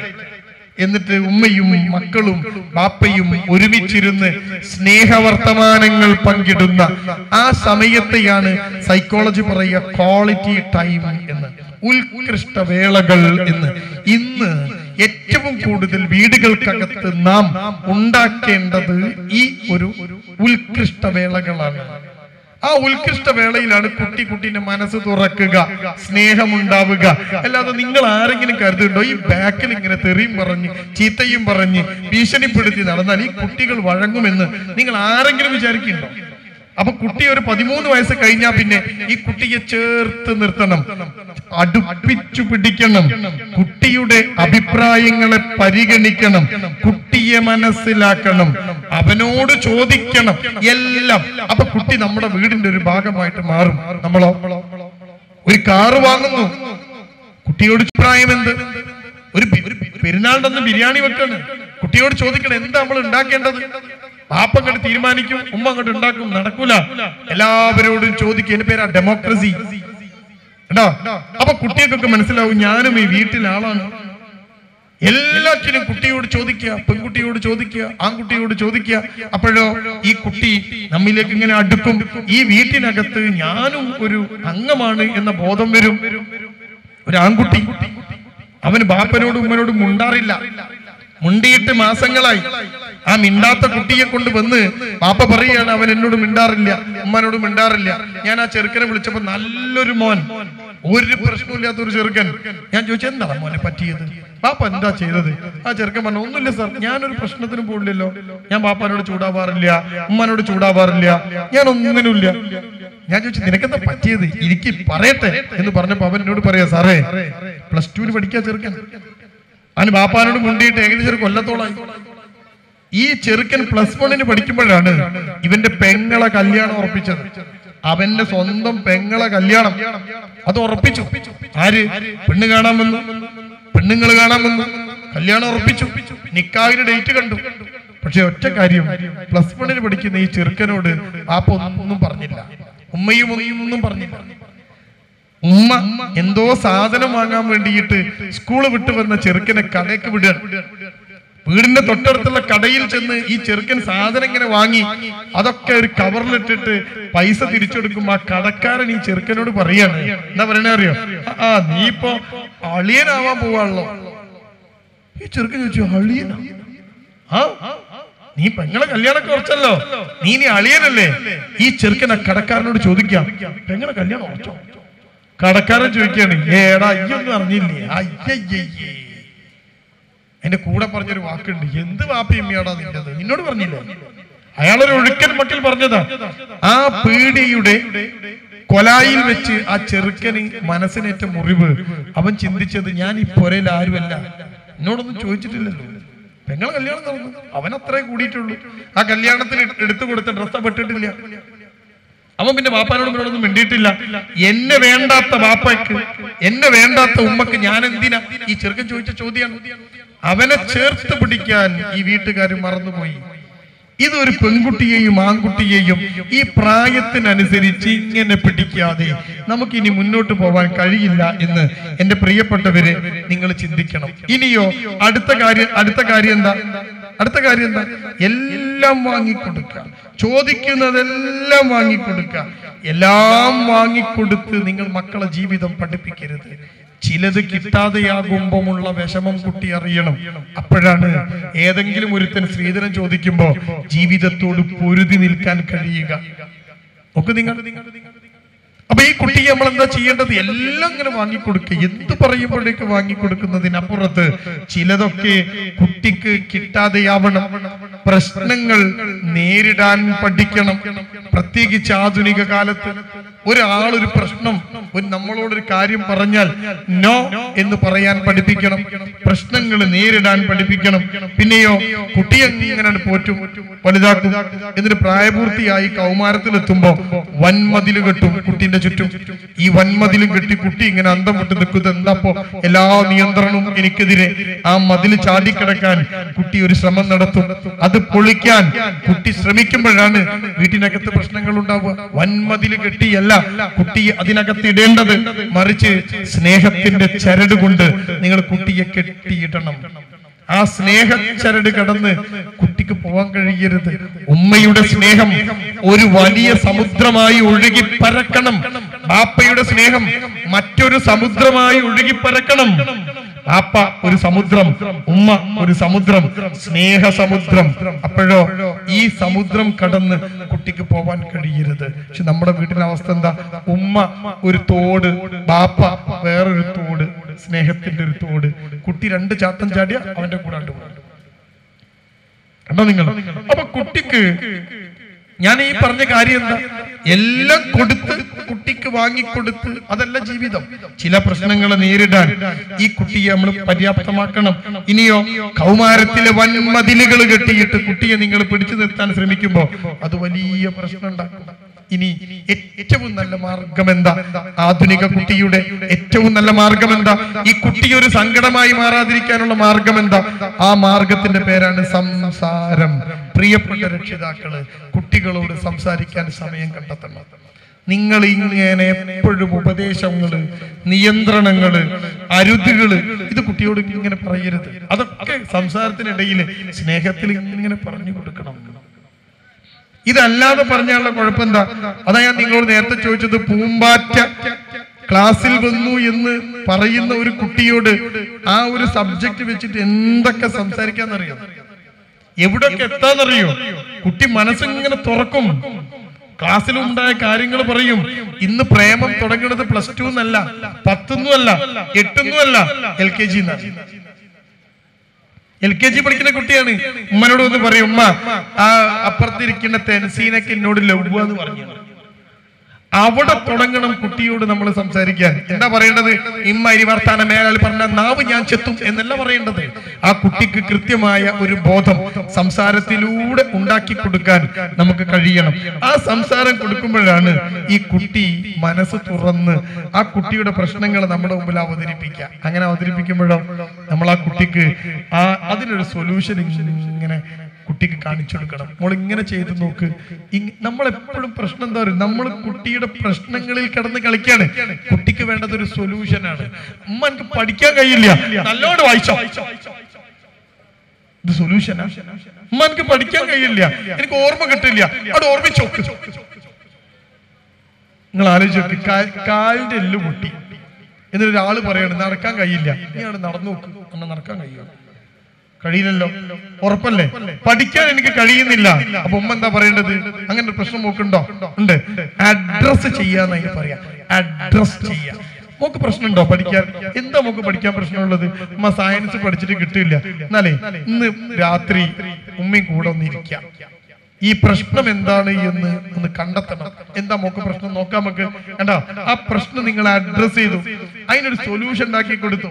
ആ പ്രശ്നം നിങ്ങൾക്ക് മനസ്സിലായി. ഒരു കുട്ടിയെ കുറിച്ച് ഏറ്റവും കൂടുതൽ അറിയുക കൗൺസിലർ അല്ല, ടീച്ചറല്ല, അതിനെപ്പറ്റി പോറ്റി വളർത്തി ഇത്രയും വലുപ്പമാക്കിയ ഉമ്മക്കാണ്. ആ ഉമ്മ ഈ കുട്ടിയോട് സംസാരിക്കുമ്പോൾ ഒരു സൊല്യൂഷൻ ഉണ്ടാവും. എന്ത് പ്രശ്നത്തിനൊരു സൊല്യൂഷൻ ഉണ്ടാവും. ഒരു കുട്ടി ഉമ്മാന്റെ അടുത്ത് വന്ന് പറയാണ്, ഉമ്മ എനിക്കൊരു ചെക്കനെ പ്രേമിക്കാൻ തോന്നുന്നു എന്ന്. അങ്ങനെ പറഞ്ഞ കുട്ടിയുണ്ട്. ഉടൻ ഉമ്മ ചെയ്ത പണി എന്താണെന്നറിയോ? എന്ത് തോന്നേ? ശരിയാക്കി തരാം. അടുത്ത പണി എന്താ? ഫോണും കെട്ടെടുത്തു. ബാപ്പ ഗൾഫിലാ, ബാപ്പക്ക് വരാൻ കഴിയില്ല. ബാപ്പാന്റെ 2 അനിയന്മാർക്ക് ഫോൺ ചെയ്തു, ഒന്ന് വീട്ടിലേക്ക് വരണം, നമുക്ക് പ്രേമിക്കാൻ തോന്നുന്നുണ്ട്. അനിയന്മാർ രണ്ടാളും കൂടി വീട്ടില് നല്ല മല്ലന്മാര്. അപ്പൊ ഉമ്മ ഇങ്ങനെ വിചാരിച്ചു, എന്റെ ഭർത്താവിന്റെ വീട്ടിൽ നിന്ന് രണ്ടാള് വന്നു, ഇനിയിപ്പോ അത് അഡ്ജസ്റ്റ് ചെയ്യണമെങ്കിൽ എന്റെ വീട്ടിൽ നിന്ന് രണ്ടാളും വരണ്ടേ വേണ്ടേ. ഉമ്മാന്റെ രണ്ട് ആങ്ങളമാർക്ക് വിളിച്ചു, ആങ്ങളമാരും വണ്ടിയിട്ട് വന്നു. നാലാളും കൂടി വന്നിട്ട് മല്ലന്മാരായിരുന്നു. ഇവിടെ വിളിക്കും, എന്താണ് പ്രശ്നം? പ്രേമിച്ചാണ്ടല്ല, മുട്ടുംകാലി ഞാൻ തന്നെ വിളിക്കും. ഇതാണോ ഇതിനുള്ള സൊല്യൂഷൻ? ഒരു 14 വയസ്സുള്ള 15 വയസ്സുള്ള കൗമാരത്തിലെത്തിയ ഒരു പെൺകുട്ടിക്ക് പ്രേമിക്കാൻ തോന്നുക എന്നത് തികച്ചും സ്വാഭാവികമാണത്. ആ പ്രേമിക്കാൻ തോന്നുന്നു എന്ന് പറഞ്ഞ കുട്ടിയെ ഒരവസരമായിട്ട് കാണണം. ആ കുട്ടിയെ ചെയ്യേണ്ടത് ചേർത്ത് പിടിക്കണം, അടുത്ത് നിൽക്കണം, ഒരു റൂമിൽ കൊണ്ടുപോയി ഇരുത്തണം, എന്നിട്ട് പറഞ്ഞു കൊടുക്കണം ഒരു പെണ്ണെന്താണ്, ശരീരത്തിന് വളർച്ച എന്താണ്, നമുക്ക് തോന്നലുകൾ എന്തൊക്കെയാണ്, അതിനെന്തൊക്കെയാണ് നമ്മൾ ചെയ്യേണ്ടത്, എങ്ങനെ അതിനെ സോൾവ് ചെയ്യാം. കുട്ടിയുടെ മുമ്പിൽ ഒരു സൊല്യൂഷൻ കൊടുക്കുന്ന ഉമ്മയാവണം. എന്റെ മുമ്പിൽ ഇരിക്കുന്ന പ്രിയപ്പെട്ട ഉമ്മമാർ, ഉപ്പമാർ, നിങ്ങൾ നിങ്ങളുടെ ഉമ്മയെ കുറിച്ച് ചിന്തിച്ചു നോക്കൂ. നിങ്ങളുടെ ഉമ്മയെ കുറിച്ച് ഭർത്താവും നിങ്ങളും തമ്മിൽ ഒരു പ്രശ്നം ഉണ്ടായി, ഒരു തല്ലുണ്ടായി, ഒരു അടിയുണ്ടായി. ആദ്യത്തെ വിളി പോവുക നിങ്ങളുടെ ഉമ്മക്കാണ്. ഉമ്മനെ വിളിച്ച് നിങ്ങൾ പറയാണ്, ഉമ്മ മൂപ്പരിന്റെ തല്ലി, ഭർത്താവിന്റെ തല്ലി എന്ന് പറയുമ്പോ ഉമ്മാന്റെ മുമ്പിൽ ഒരു സൊല്യൂഷൻ ഉണ്ടാവും. ഉമ്മ എന്താ പറയാ? തല്ലിയോ, അങ്ങനെ ചെയ്തോ, നീ ഇങ്ങോട്ട് പോര് എന്നല്ല പറയാ. ഉമ്മ എന്താ പറയാ? ഉമ്മാന്റെ മുമ്പിൽ എന്തിനൊരു സൊല്യൂഷൻ ഉണ്ടാവും. എന്റെ ഭാര്യ കറി ഉണ്ടാക്കിയപ്പോ അതിൽ ഉപ്പ് കൂടിപ്പോയി. കറി ഉണ്ടാക്കി ഉപ്പ് കൂടി, ഭയങ്കര ഉപ്പ് കൂടി. ഞാൻ വന്ന് കറി കൂട്ടാൻ നേരത്തെ ഓള് പറഞ്ഞു കറിയിൽ ഉപ്പുണ്ട്. ഞാൻ പറഞ്ഞു ഉപ്പുള്ള കറി എങ്ങനെയാണ് കൂട്ടുക? ഇതിനൊരു സൊല്യൂഷൻ എന്താ? കറിയിൽ ഉപ്പ് കൂടി, ഇതിനൊരു സൊല്യൂഷൻ എന്താ? അവക്കറിയില്ല അതിന് സൊല്യൂഷൻ. ഇതെല്ലാം കളയേ, മീൻ കറി കളയേ. അപ്പൊ എന്റെ ഭാര്യ എന്നോട് പറഞ്ഞ, എന്നാ നിങ്ങളെ ഒരു 10 മിനിറ്റ് കാത്തിക്ക് ചോറ്. ഞാൻ ചോദിച്ചു, അതെന്തിനാണ് ഈ 10 മിനിറ്റ് കാത്തിക്കണേ ചോറിന്? 10 മിനിറ്റ് കൊണ്ട് നീ വേറെ കറി വെക്കോ? അല്ല, 10 മിനിറ്റ് കൊണ്ട് ഞാൻ ഉമ്മാക്ക് ഒന്ന് ഫോൺ ചെയ്യട്ടെ.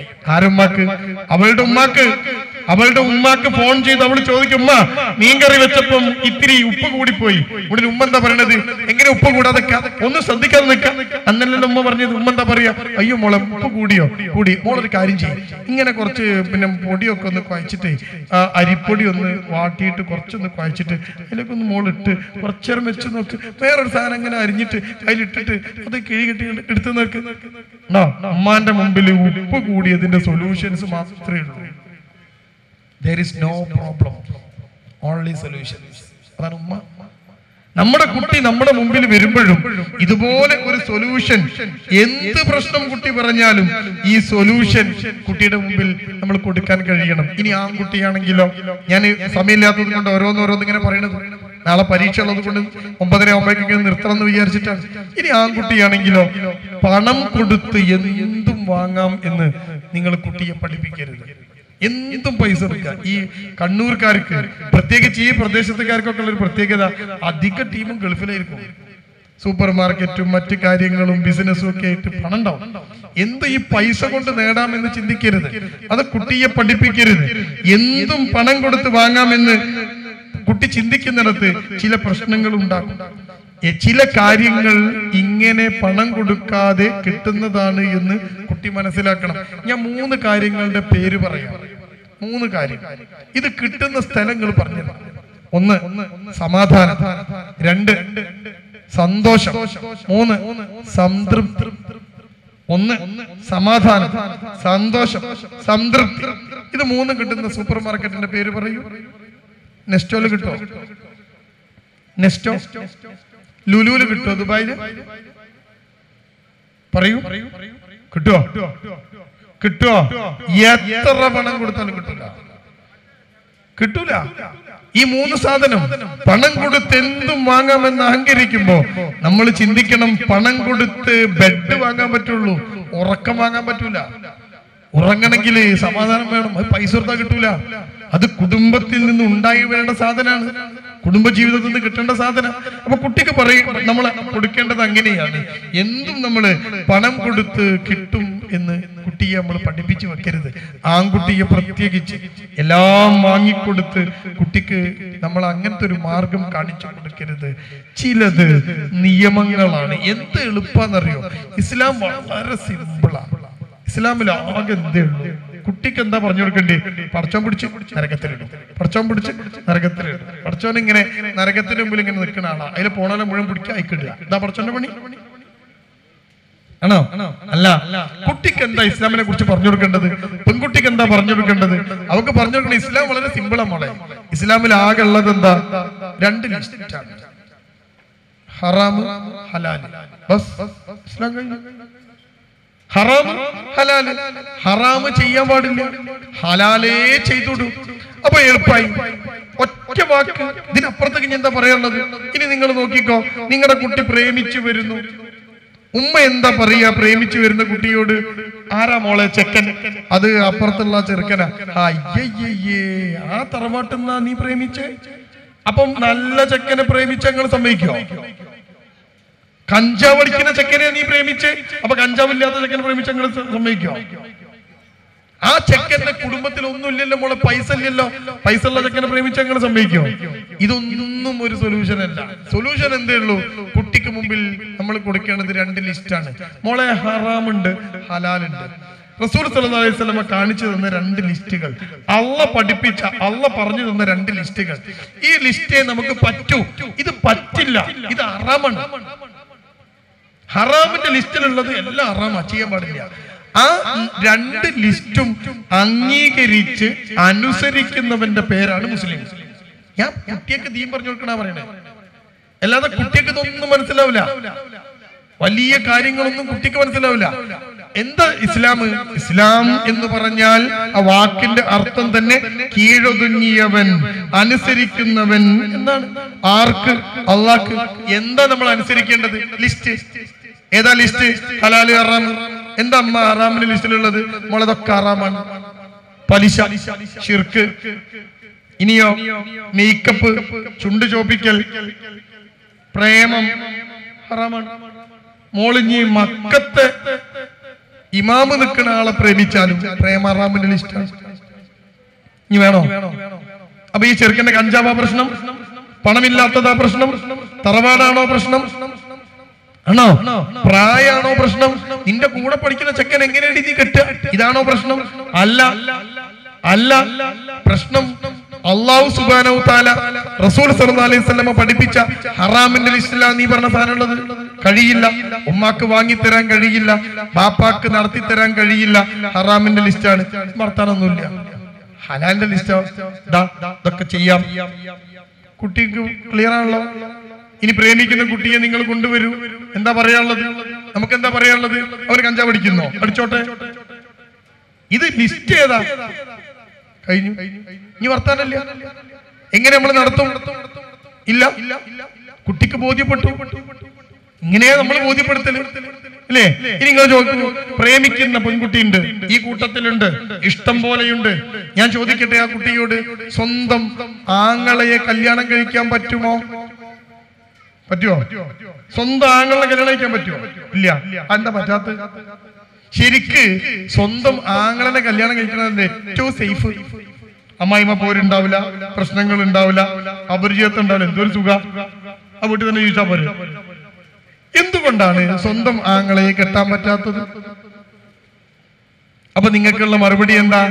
അത് കെട്ടാൻ പാടില്ല എന്ന് അല്ലാഹു സുബ്ഹാനഹു തആല പറഞ്ഞു, റസൂല് പഠിപ്പിച്ചു. ബസ്, പ്രശ്നം കഴിഞ്ഞല്ലോ. ഒരു ബാപ്പ ഞാൻ പറയാണ്, എന്റെ മകനെ, എന്റെ മകളെ കല്യാണം കഴിച്ചോട്ടെ എന്ന് ബാപ്പ പറയാണ്. എന്റെ മോനും മോളും കെട്ടുന്നത് എനിക്ക് പ്രശ്നമല്ല, അതുകൊണ്ട് ഞാൻ നിക്കാഹ് നടത്തി തരാം എന്ന് പറഞ്ഞ് മകളുടെ വിവാഹം ബാപ്പ സ്വന്തം മകന് നടത്തി കൊടുത്താൽ ആ ഹറാമ് സഹിയാവൂ? ആവോ? ഇല്ല. എന്തുകൊണ്ടാവൂല? അള്ളാഹ് നിരോധിച്ച സാധനമാണ്.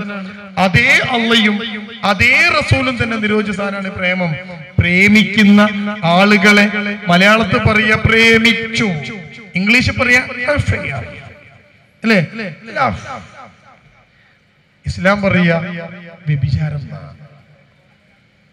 അത്രേ ഉള്ളൂ വ്യത്യാസം. മറ്റേനൊക്കെ പോളിഷ് ചെയ്ത വാക്കാണ് പ്രേമം, ഇഷ്ടം, അഫയർ. ഇസ്ലാമിന്റെ ഭാഷയിൽ ഒരാണും പെണ്ണും ബാപ്പാന്റെയും ഉമ്മാന്റെയും സമ്മതമില്ലാതെ അനുമതിയില്ലാതെ ഒരാണും പെണ്ണും ഒരുമിച്ച് ചാറ്റ് ചെയ്താൽ, സംസാരിച്ചാൽ, ബന്ധപ്പെട്ടാൽ, കണ്ടാൽ ഹറാമാണ്. കഴിഞ്ഞു. ഹറാമ് കല്യാണം ചോദിക്കാൻ പറ്റും? ഇല്ല. തീർന്നില്ലേ പ്രശ്നം? അപ്പൊ എല്ലാത്തിനും പ്രശ്നത്തിൽ നിന്നുകൊണ്ടല്ലാതെ ഒരു പരിഹാരത്തിലേക്ക് നമ്മൾ എത്തുമ്പോഴാണ് എന്റെ പ്രിയപ്പെട്ടവരെ നമ്മൾ കുട്ടികളെ വളർത്താൻ പഠിക്കുക. ഒരു ചെറിയ കാര്യം കൂടി നിങ്ങളോട് പറഞ്ഞ് ഞാൻ അവസാനിപ്പിക്കാം. പുതിയ കാലഘട്ടത്തിലെ കുട്ടി, ഈ കുട്ടിക്ക് എന്താ കുറവുള്ളത്? നിങ്ങൾ പറയൂ. ഭക്ഷണം കുറവുണ്ടോ? ശാരീരിക വളർച്ച കുറവുണ്ടോ? ബുദ്ധി കുറവുണ്ടോ? ഇല്ല. ഇതൊന്നും കുട്ടിക്ക് കുറവില്ല. എന്താ കുറവുള്ളത്? ഈ കുറവുള്ളത് കൊടുക്കാൻ ശ്രമം നടത്തണം. അപ്പൊ കുട്ടി പ്രശ്നമില്ല. എന്താ കുറവുള്ളത് കുട്ടിക്ക്? നോക്കൂ, ഞാൻ ഇനി പറയുന്നതെല്ലാം കുട്ടിയുടെ കുറവുകളാണ്. അപ്പൊ നിങ്ങളുടെ ശ്രദ്ധ അതിലേക്ക് പോകണം. എന്താ കുറവ്? ഒന്ന്, സാമൂഹ്യമായ ജീവിതത്തെ കുട്ടിക്കറിയില്ല. ഒരാളെ മറ്റൊരാളെ സഹിക്കുക, അതിന് ഇംഗ്ലീഷിൽ പറയാ ടോളറൻസ്, മലയാളത്തിൽ പറയാ സഹിഷ്ണുത. അപ്പൊ കുട്ടിക്കുള്ള കുഴപ്പം എന്താ? കുട്ടി ആരും സഹിക്കൂല. ഉമ്മയെ സഹിക്കൂല, ബാപ്പയെ സഹിക്കൂല, ടീച്ചറെ സഹിക്കൂല, കുട്ടിയുടെ സഹോദരങ്ങളെ സഹിക്കൂല. അതിന് സഹിഷ്ണുത എന്ന് പറയും. ഈ കുട്ടിയിൽ വളർത്തേണ്ടത് ഈ സഹിഷ്ണുതയാണ്. കണ്ടോ നിങ്ങൾ? അപ്പൊ ഇതെങ്ങനെ വളർത്തും? വീട്ടിനകത്ത് ഒരുമിച്ച് കുട്ടികൾക്ക് കളിക്കാനുള്ള സാഹചര്യം ഒരുക്കണം. ഒരുമിച്ച് കളിക്കുക. അങ്ങനെ കളിക്കുമ്പോഴുള്ള ഗുണം എന്താ? ഈ കുട്ടി പരസ്പരം അങ്ങോട്ടും ഇങ്ങോട്ടും ക്ഷമിക്കാനും സഹിക്കാനും പഠിക്കും. ഇതാണ് ഒരു മാർഗം. അപ്പൊ കുട്ടിയുടെ സാമൂഹ്യപരമായ ജീവിതത്തിലാണ് നിങ്ങൾ അല്പം കൂടി ശ്രദ്ധ കൊടുക്കേണ്ടത്. ഈ സഹിഷ്ണുത കുട്ടിയിൽ ഉണ്ടാക്കണം. കണ്ടോ? ഇനി അടുത്തത് എന്താ? കുട്ടിയിൽ ഇല്ലാത്തൊരു സാധനം എന്താ? ഇല്ലാത്തൊരു സാധനം എന്താ? ഒരു സാമൂഹ്യ ജീവിതം കുട്ടിക്കില്ല. ഒരാളെ പോയി കാണുക. നോക്കൂ നിങ്ങൾ, വല്യമ്മനെ സുഖമില്ല, ഒന്ന് പോയി കാണുക, വല്യമ്മയോടൊന്ന് സംസാരിക്കുക, വല്യമ്മയെ ഒന്ന് സാന്ത്വനിപ്പിക്കുക. ഇതൊക്കെ കുട്ടികൾക്ക് നാം കാണിച്ചു കൊടുക്കണം. അതിന് പറയുക മോഡലിംഗ് എന്നാണ്. ഞാനത് പറഞ്ഞ് നിർത്താണ്. അപ്പൊ നമ്മൾ കുട്ടിക്ക് ഒരു മോഡലായി കാണിച്ചു കൊടുക്കണം. ഭാര്യയോട് എങ്ങനെയാണ് സംസാരിക്കേണ്ടത് എന്ന് നമ്മൾ കാണിച്ചു കൊടുക്കണം കുട്ടിക്ക്. ഭർത്താവിനോട് എങ്ങനെയാണ് സംസാരിക്കേണ്ടത് എന്ന് നമ്മൾ കാണിച്ചു കൊടുക്കണം കുട്ടിക്ക്. വേണ്ടേ? ഇനി ഞാൻ സിമ്പിൾ ഒരു ചോദ്യം ചോദിക്കട്ടെ. സിമ്പിൾ ഒരു ചോദ്യം. കുട്ടികൾക്ക് ഏറ്റവും കുറവുള്ള സാധനം എന്താ? അനുസരണം. അല്ലേ? അങ്ങനല്ലേ? അങ്ങനെയാണ്. കുട്ടിക്ക് ഏറ്റവും കുറവുള്ള സാധനം അനുസരണം ആണല്ലോ. കുട്ടി അനുസരണം എങ്ങനെ പഠിക്കേണ്ടത്? ആരെങ്കിലും ഒന്ന് അനുസരിക്കുന്നത് കണ്ടു പഠിക്കണം കുട്ടി. അല്ലെ? ഈ തലശ്ശേരിയിലെ ഈ പ്രദേശത്ത് ഇവിടെ ഉണ്ടോ എന്ന് എനിക്കറിയില്ല, വീട്ടുപുയ്യാപ്പിള സിസ്റ്റമുള്ള പ്രദേശമാണ്. അല്ലെ? ഇവിടെ അല്ലേ അത്? ഉണ്ട്. സാധാരണ തലശ്ശേരിയില് പ്രോഗ്രാമിന് വരുമ്പോ ആദ്യം കുറച്ച് ആണുങ്ങൾ ചേർന്ന് എന്നെ തട്ടിക്കൊണ്ടു പോണ ഒരു പരിപാടി ഉണ്ട്. എന്നിട്ട് ഏതെങ്കിലും പള്ളിയിൽ പോയിരുന്നാണ്ട് കുറെ പറഞ്ഞുതരും, ഇതൊക്കെ ഒന്ന് പറയണം കേട്ടോ പെണ്ണുങ്ങളോട്, കാരണം അത് പറയാൻ നിങ്ങൾക്ക് പേടിയാണ്. ഇനി ഞാൻ നിങ്ങളോട് ചോദിക്കട്ടെ, വീട്ടുപുതിയാപ്പിളയായിട്ട് ജീവിക്കുന്ന എന്റെ പ്രിയപ്പെട്ട കുടുംബമായി ജീവിക്കുന്നവർ എത്ര ഭർത്താക്കന്മാര് പറയുന്നത് ഭാര്യമാർ അനുസരിക്കാറുണ്ട്? പറയൂ. നിങ്ങളൊക്കെ പറയണത് ഭാര്യമാർ അപ്പടി അങ്ങ് അനുസരിക്കാറുണ്ട്? ഉണ്ടോ? നിങ്ങളെന്താ മിണ്ടാത്ത? വീട്ടിൽ കയറ്റൂലേ? ഉണ്ടോ? ബാപ്പ പറയാണ് എടി അത് ഇങ്ങനെ ചെയ്തോ, എങ്കിൽ ആ ഭാര്യ അത് അനുസരിക്കാറുണ്ടോ? അതിനേക്കാൾ 2 വാക്ക് മേലെ പറയും. മിണ്ടാ നല്ലത്, അങ്ങനെ നല്ലത്, അങ്ങനെ ചെയ്യണം, അങ്ങനെ ചെയ്താൽ മതി. ഇത് കണ്ടു പഠിക്കുന്ന കുട്ടി എങ്ങനെയാണ് അനുസരണം പഠിക്കേണ്ടത്? ബാപ്പ പറയുന്നത്, ആ കുടുംബത്തിന്റെ നാഥൻ പറയുന്നത് അത് അനുസരിക്കാൻ തയ്യാറാവാതെ 2-3 വാദങ്ങൾ ഇങ്ങോട്ട് ഉയർത്തി ആ ബാപ്പ പറഞ്ഞ അഭിപ്രായത്തെ ആകെ അങ്ങ് ഇല്ലാതെയാക്കിയിട്ട് പുതിയൊരു അഭിപ്രായം പറഞ്ഞ് അത് കൊണ്ടുവന്ന് അത് നടപ്പിലാക്കുന്ന എന്റെ പ്രിയപ്പെട്ട വീട്ടമ്മമാർ ഈ മക്കൾക്ക് എന്ത് സന്ദേശമാണ് കൊടുക്കുന്നത്? Values R caught, not taught. ഒന്നുകൂടി പറയാം, values R caught, not taught. Values എന്ന് പറയുന്നത് പഠിപ്പിക്കാൻ പറ്റില്ല, അത് കണ്ടുപഠിക്കണം. അനുസരണ കുട്ടി കണ്ടുപഠിക്കണം. എവിടുന്ന്? കുടുംബത്തിൽ നിന്ന്. അതിന് അനുസരണയുള്ള ഉമ്മയുണ്ടാവണം. നോക്ക് നിങ്ങൾ, അപ്പൊ എല്ലാം കുട്ടി പഠിക്കേണ്ടത് കണ്ടാണ്. ഒരൊറ്റ കാര്യം കൂടി പറഞ്ഞ് ഞാൻ അവസാനിപ്പിക്കുകയാണ്. ഒരൊറ്റ കാര്യം കൂടി. കുട്ടിക്കൊരു പ്രത്യേകതയുണ്ട്. കുട്ടി കേട്ടത് മറക്കും, കണ്ടതോർക്കും, ചെയ്ത് പഠിക്കും. ഒന്നുകൂടി പറയാം. കുട്ടി കേട്ടത് മറക്കും, കണ്ടതോർക്കും, ചെയ്തത് പഠിക്കും. നിസ്കാരം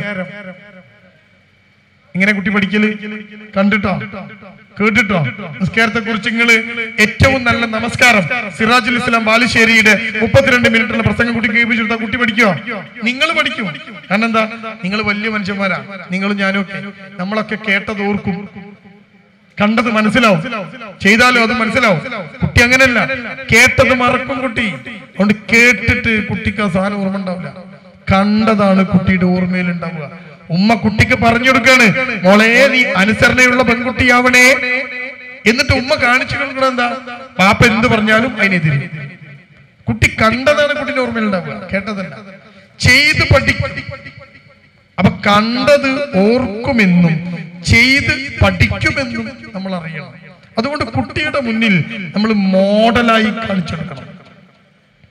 റെഡി? ഞാൻ ചെറിയൊരു ഉദാഹരണം പറഞ്ഞാൽ ഞങ്ങൾക്ക് അത് മനസ്സിലാവും. നമ്മൾ വണ്ടി ഓടിച്ചു പോവാണ്, കാറ്, ഭാര്യയുണ്ട്, മക്കളുണ്ട്.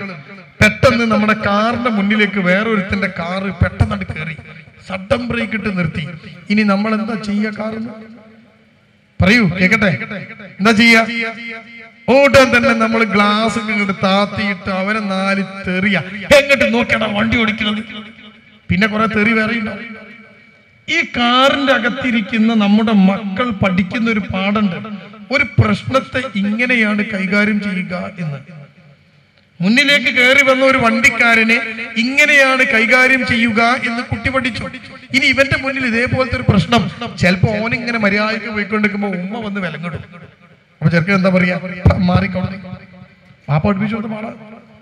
കണ്ടതാണ് കുട്ടിക്ക് ഓർമ്മയുണ്ട്, ചെയ്ത് കുട്ടി അത് പഠിക്കുകയും ചെയ്യുമെന്ന് നമ്മൾ ഓർക്കണം. അതുകൊണ്ട് നിങ്ങളുടെ വീട്ടിനകത്ത് നിങ്ങൾ ഇങ്ങനെ ജീവിക്കുമ്പോ, മക്കളെയും കൊണ്ട് ജീവിക്കുമ്പോ, വീട്ടിനകത്ത് മക്കളെ കൊണ്ട് ജീവിക്കുന്ന ബാപ്പയും ഉമ്മയും സൂപ്പർ മാർക്കറ്റിനകത്ത് കേറിയ പോലെയാവണം.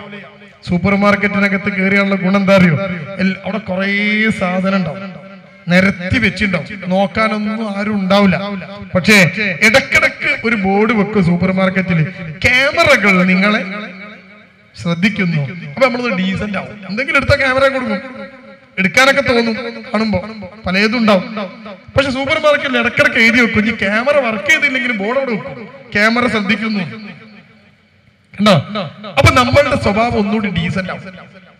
സൂപ്പർ മാർക്കറ്റിൽ നിങ്ങൾ നിൽക്കുന്ന പോലെയാണ് വീട്ടിൽ നിൽക്കേണ്ടത്. കാരണം എന്താ? വീട്ടിൽ നിങ്ങളെ ക്യാമറകൾ ശ്രദ്ധിക്കുന്നു. പക്ഷെ ആ ക്യാമറ ഏതാണെന്നറിയോ? നിങ്ങളെ മക്കളാണ്. അവരിങ്ങനെ ശ്രദ്ധിക്കുന്നുണ്ട് നിങ്ങളെ.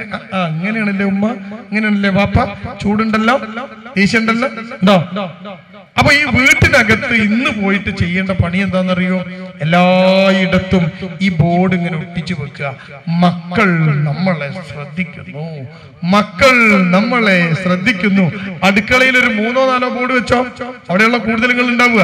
അപ്പൊ എന്ത് സ്വഭാവം നമ്മൾ കാണിക്കുമ്പോഴും നേരെ തിരിയുമ്പോൾ കാണണം മക്കൾ ശ്രദ്ധിക്കുന്നു. അപ്പൊ സൂപ്പർ മാർക്കറ്റിന്റെ ബോർഡ് കാണുമ്പോൾ നമ്മളൊന്ന് ഡീസന്റ് ആവും, അല്ലെ? അതേപോലെ ഈ വീട്ടിനകത്ത് നമ്മളൊരു നല്ല സ്വഭാവം കുട്ടിക്ക് കാണിച്ചു കൊടുക്കണം. അല്ലെങ്കിൽ ഞാൻ ഈ പറഞ്ഞ രൂപത്തില് നമ്മളൊക്കെ വലിയ നഷ്ടത്തിലേക്ക് പോകും. മക്കൾ കേടാവുക എന്നത് ഏറ്റവും വലിയ നഷ്ടമായി, പരലോകത്തും ഇഹലോകത്തുമുള്ള ഒരു നഷ്ടമായി നമുക്ക് മാറും. അതുകൊണ്ട് നമ്മുടെ മക്കള് നമുക്കൊരു സങ്കടമായി മാറാതിരിക്കാൻ ചിലതൊക്കെ നമ്മൾ ചെയ്യേണ്ടതുണ്ട്. ഇനി നിങ്ങൾ എന്നോട് ചോദിക്കാണ്, എന്താണ് ഈ കുട്ടികൾക്ക് തെറ്റിപ്പോവാതിരിക്കാനുള്ള മാർഗം എന്ന് നിങ്ങൾ ചോദിച്ചാൽ ഒരൊറ്റ വാക്കിൽ ഞാൻ അതിനൊരു മറുപടി തരും. ഈ മക്കൾക്ക് ദീനീബോധത്തിന്റെ ഒരു പുതപ്പ് ഈ മക്കൾക്ക് ഇട്ടു കൊടുക്കണം. ഈ മക്കൾക്ക് മുകളിൽ ഒരു ദീനീബോധത്തിന്റെ പുതപ്പ് അങ്ങോട്ട് ഇട്ട് കൊടുക്കണം. ആ പുതപ്പ് മക്കൾക്ക് ഇട്ടുകൊടുത്താൽ പിന്നെ മക്കൾ കേടുവരില്ല. അതുകൊണ്ട് എൻട്രൻസ് കോച്ചിങ്ങിന് വിടുമ്പോ, ട്യൂഷൻ ക്ലാസ്സിൽ വിടുമ്പോ, സ്കൂളിൽ വിടുമ്പോ ഇതുപോലെ തന്നെ പ്രധാനമാണ് ഉള്ളിൽ ഒരു ദീനീ ബോധം ഉണ്ടാവേണ്ടത് എന്ന് ഓർക്കണം. അതുകൊണ്ട് CRE പോലെയുള്ള ക്ലാസ്സുകളുണ്ട്, ടീൻ സ്പേസ് പോലെയുള്ള പരിപാടികളുണ്ട്. അതൊക്കെ കഴിഞ്ഞ് അതുപോലെ നടത്തുന്ന കുറെ കൂട്ടായ്മകളും പരിപാടികൾക്കുമൊക്കെ ഒരു ദിവസത്തെ ട്യൂഷൻ കളഞ്ഞ് എൻട്രൻസ് കോച്ചിങ്ങിന്റെ ഒരു ദിവസം മാറ്റിവെച്ച് ദീന് കുട്ടികൾക്ക് കിട്ടാൻ അതിനു കൂടിയുള്ള മാർഗം ഒരുക്കിയില്ല എങ്കിൽ എല്ലാം നഷ്ടപ്പെട്ടു പോകുന്ന അവസ്ഥയുണ്ടാകും. ഇത് വളരെ പ്രധാനമായിട്ട് നിങ്ങൾ ഓർക്കണം. ഒരു കുട്ടി തെറ്റിപ്പോവാതിരിക്കാൻ അവളുടെ നെറ്റിയിൽ നമുക്ക് ക്യാമറ സ്ഥാപിക്കാൻ കഴിയില്ല. കുട്ടിയുടെ അകത്ത് ഒരു ബോധമുണ്ടാവണം.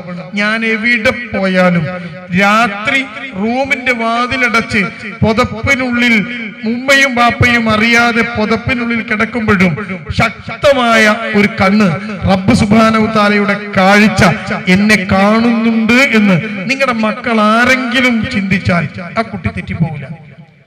ആ ചിന്ത കുട്ടിനുള്ളിൽ ഇല്ലെങ്കിൽ, ബാപ്പയും ഉമ്മയും ഉറങ്ങി എന്ന് ഉറപ്പുള്ളപ്പോ വീടിന്റെ വാതില് തുറന്ന് ഒരു ചെറുക്കൻ വീട്ടിലേക്ക് വരും, ഫോൺ എടുത്ത് അവൾ അവനെ വിളിക്കും. ബാത്റൂമിനകത്ത് നിന്ന് ആൺകുട്ടി വേണ്ടാത്തരങ്ങൾ ചെയ്യും.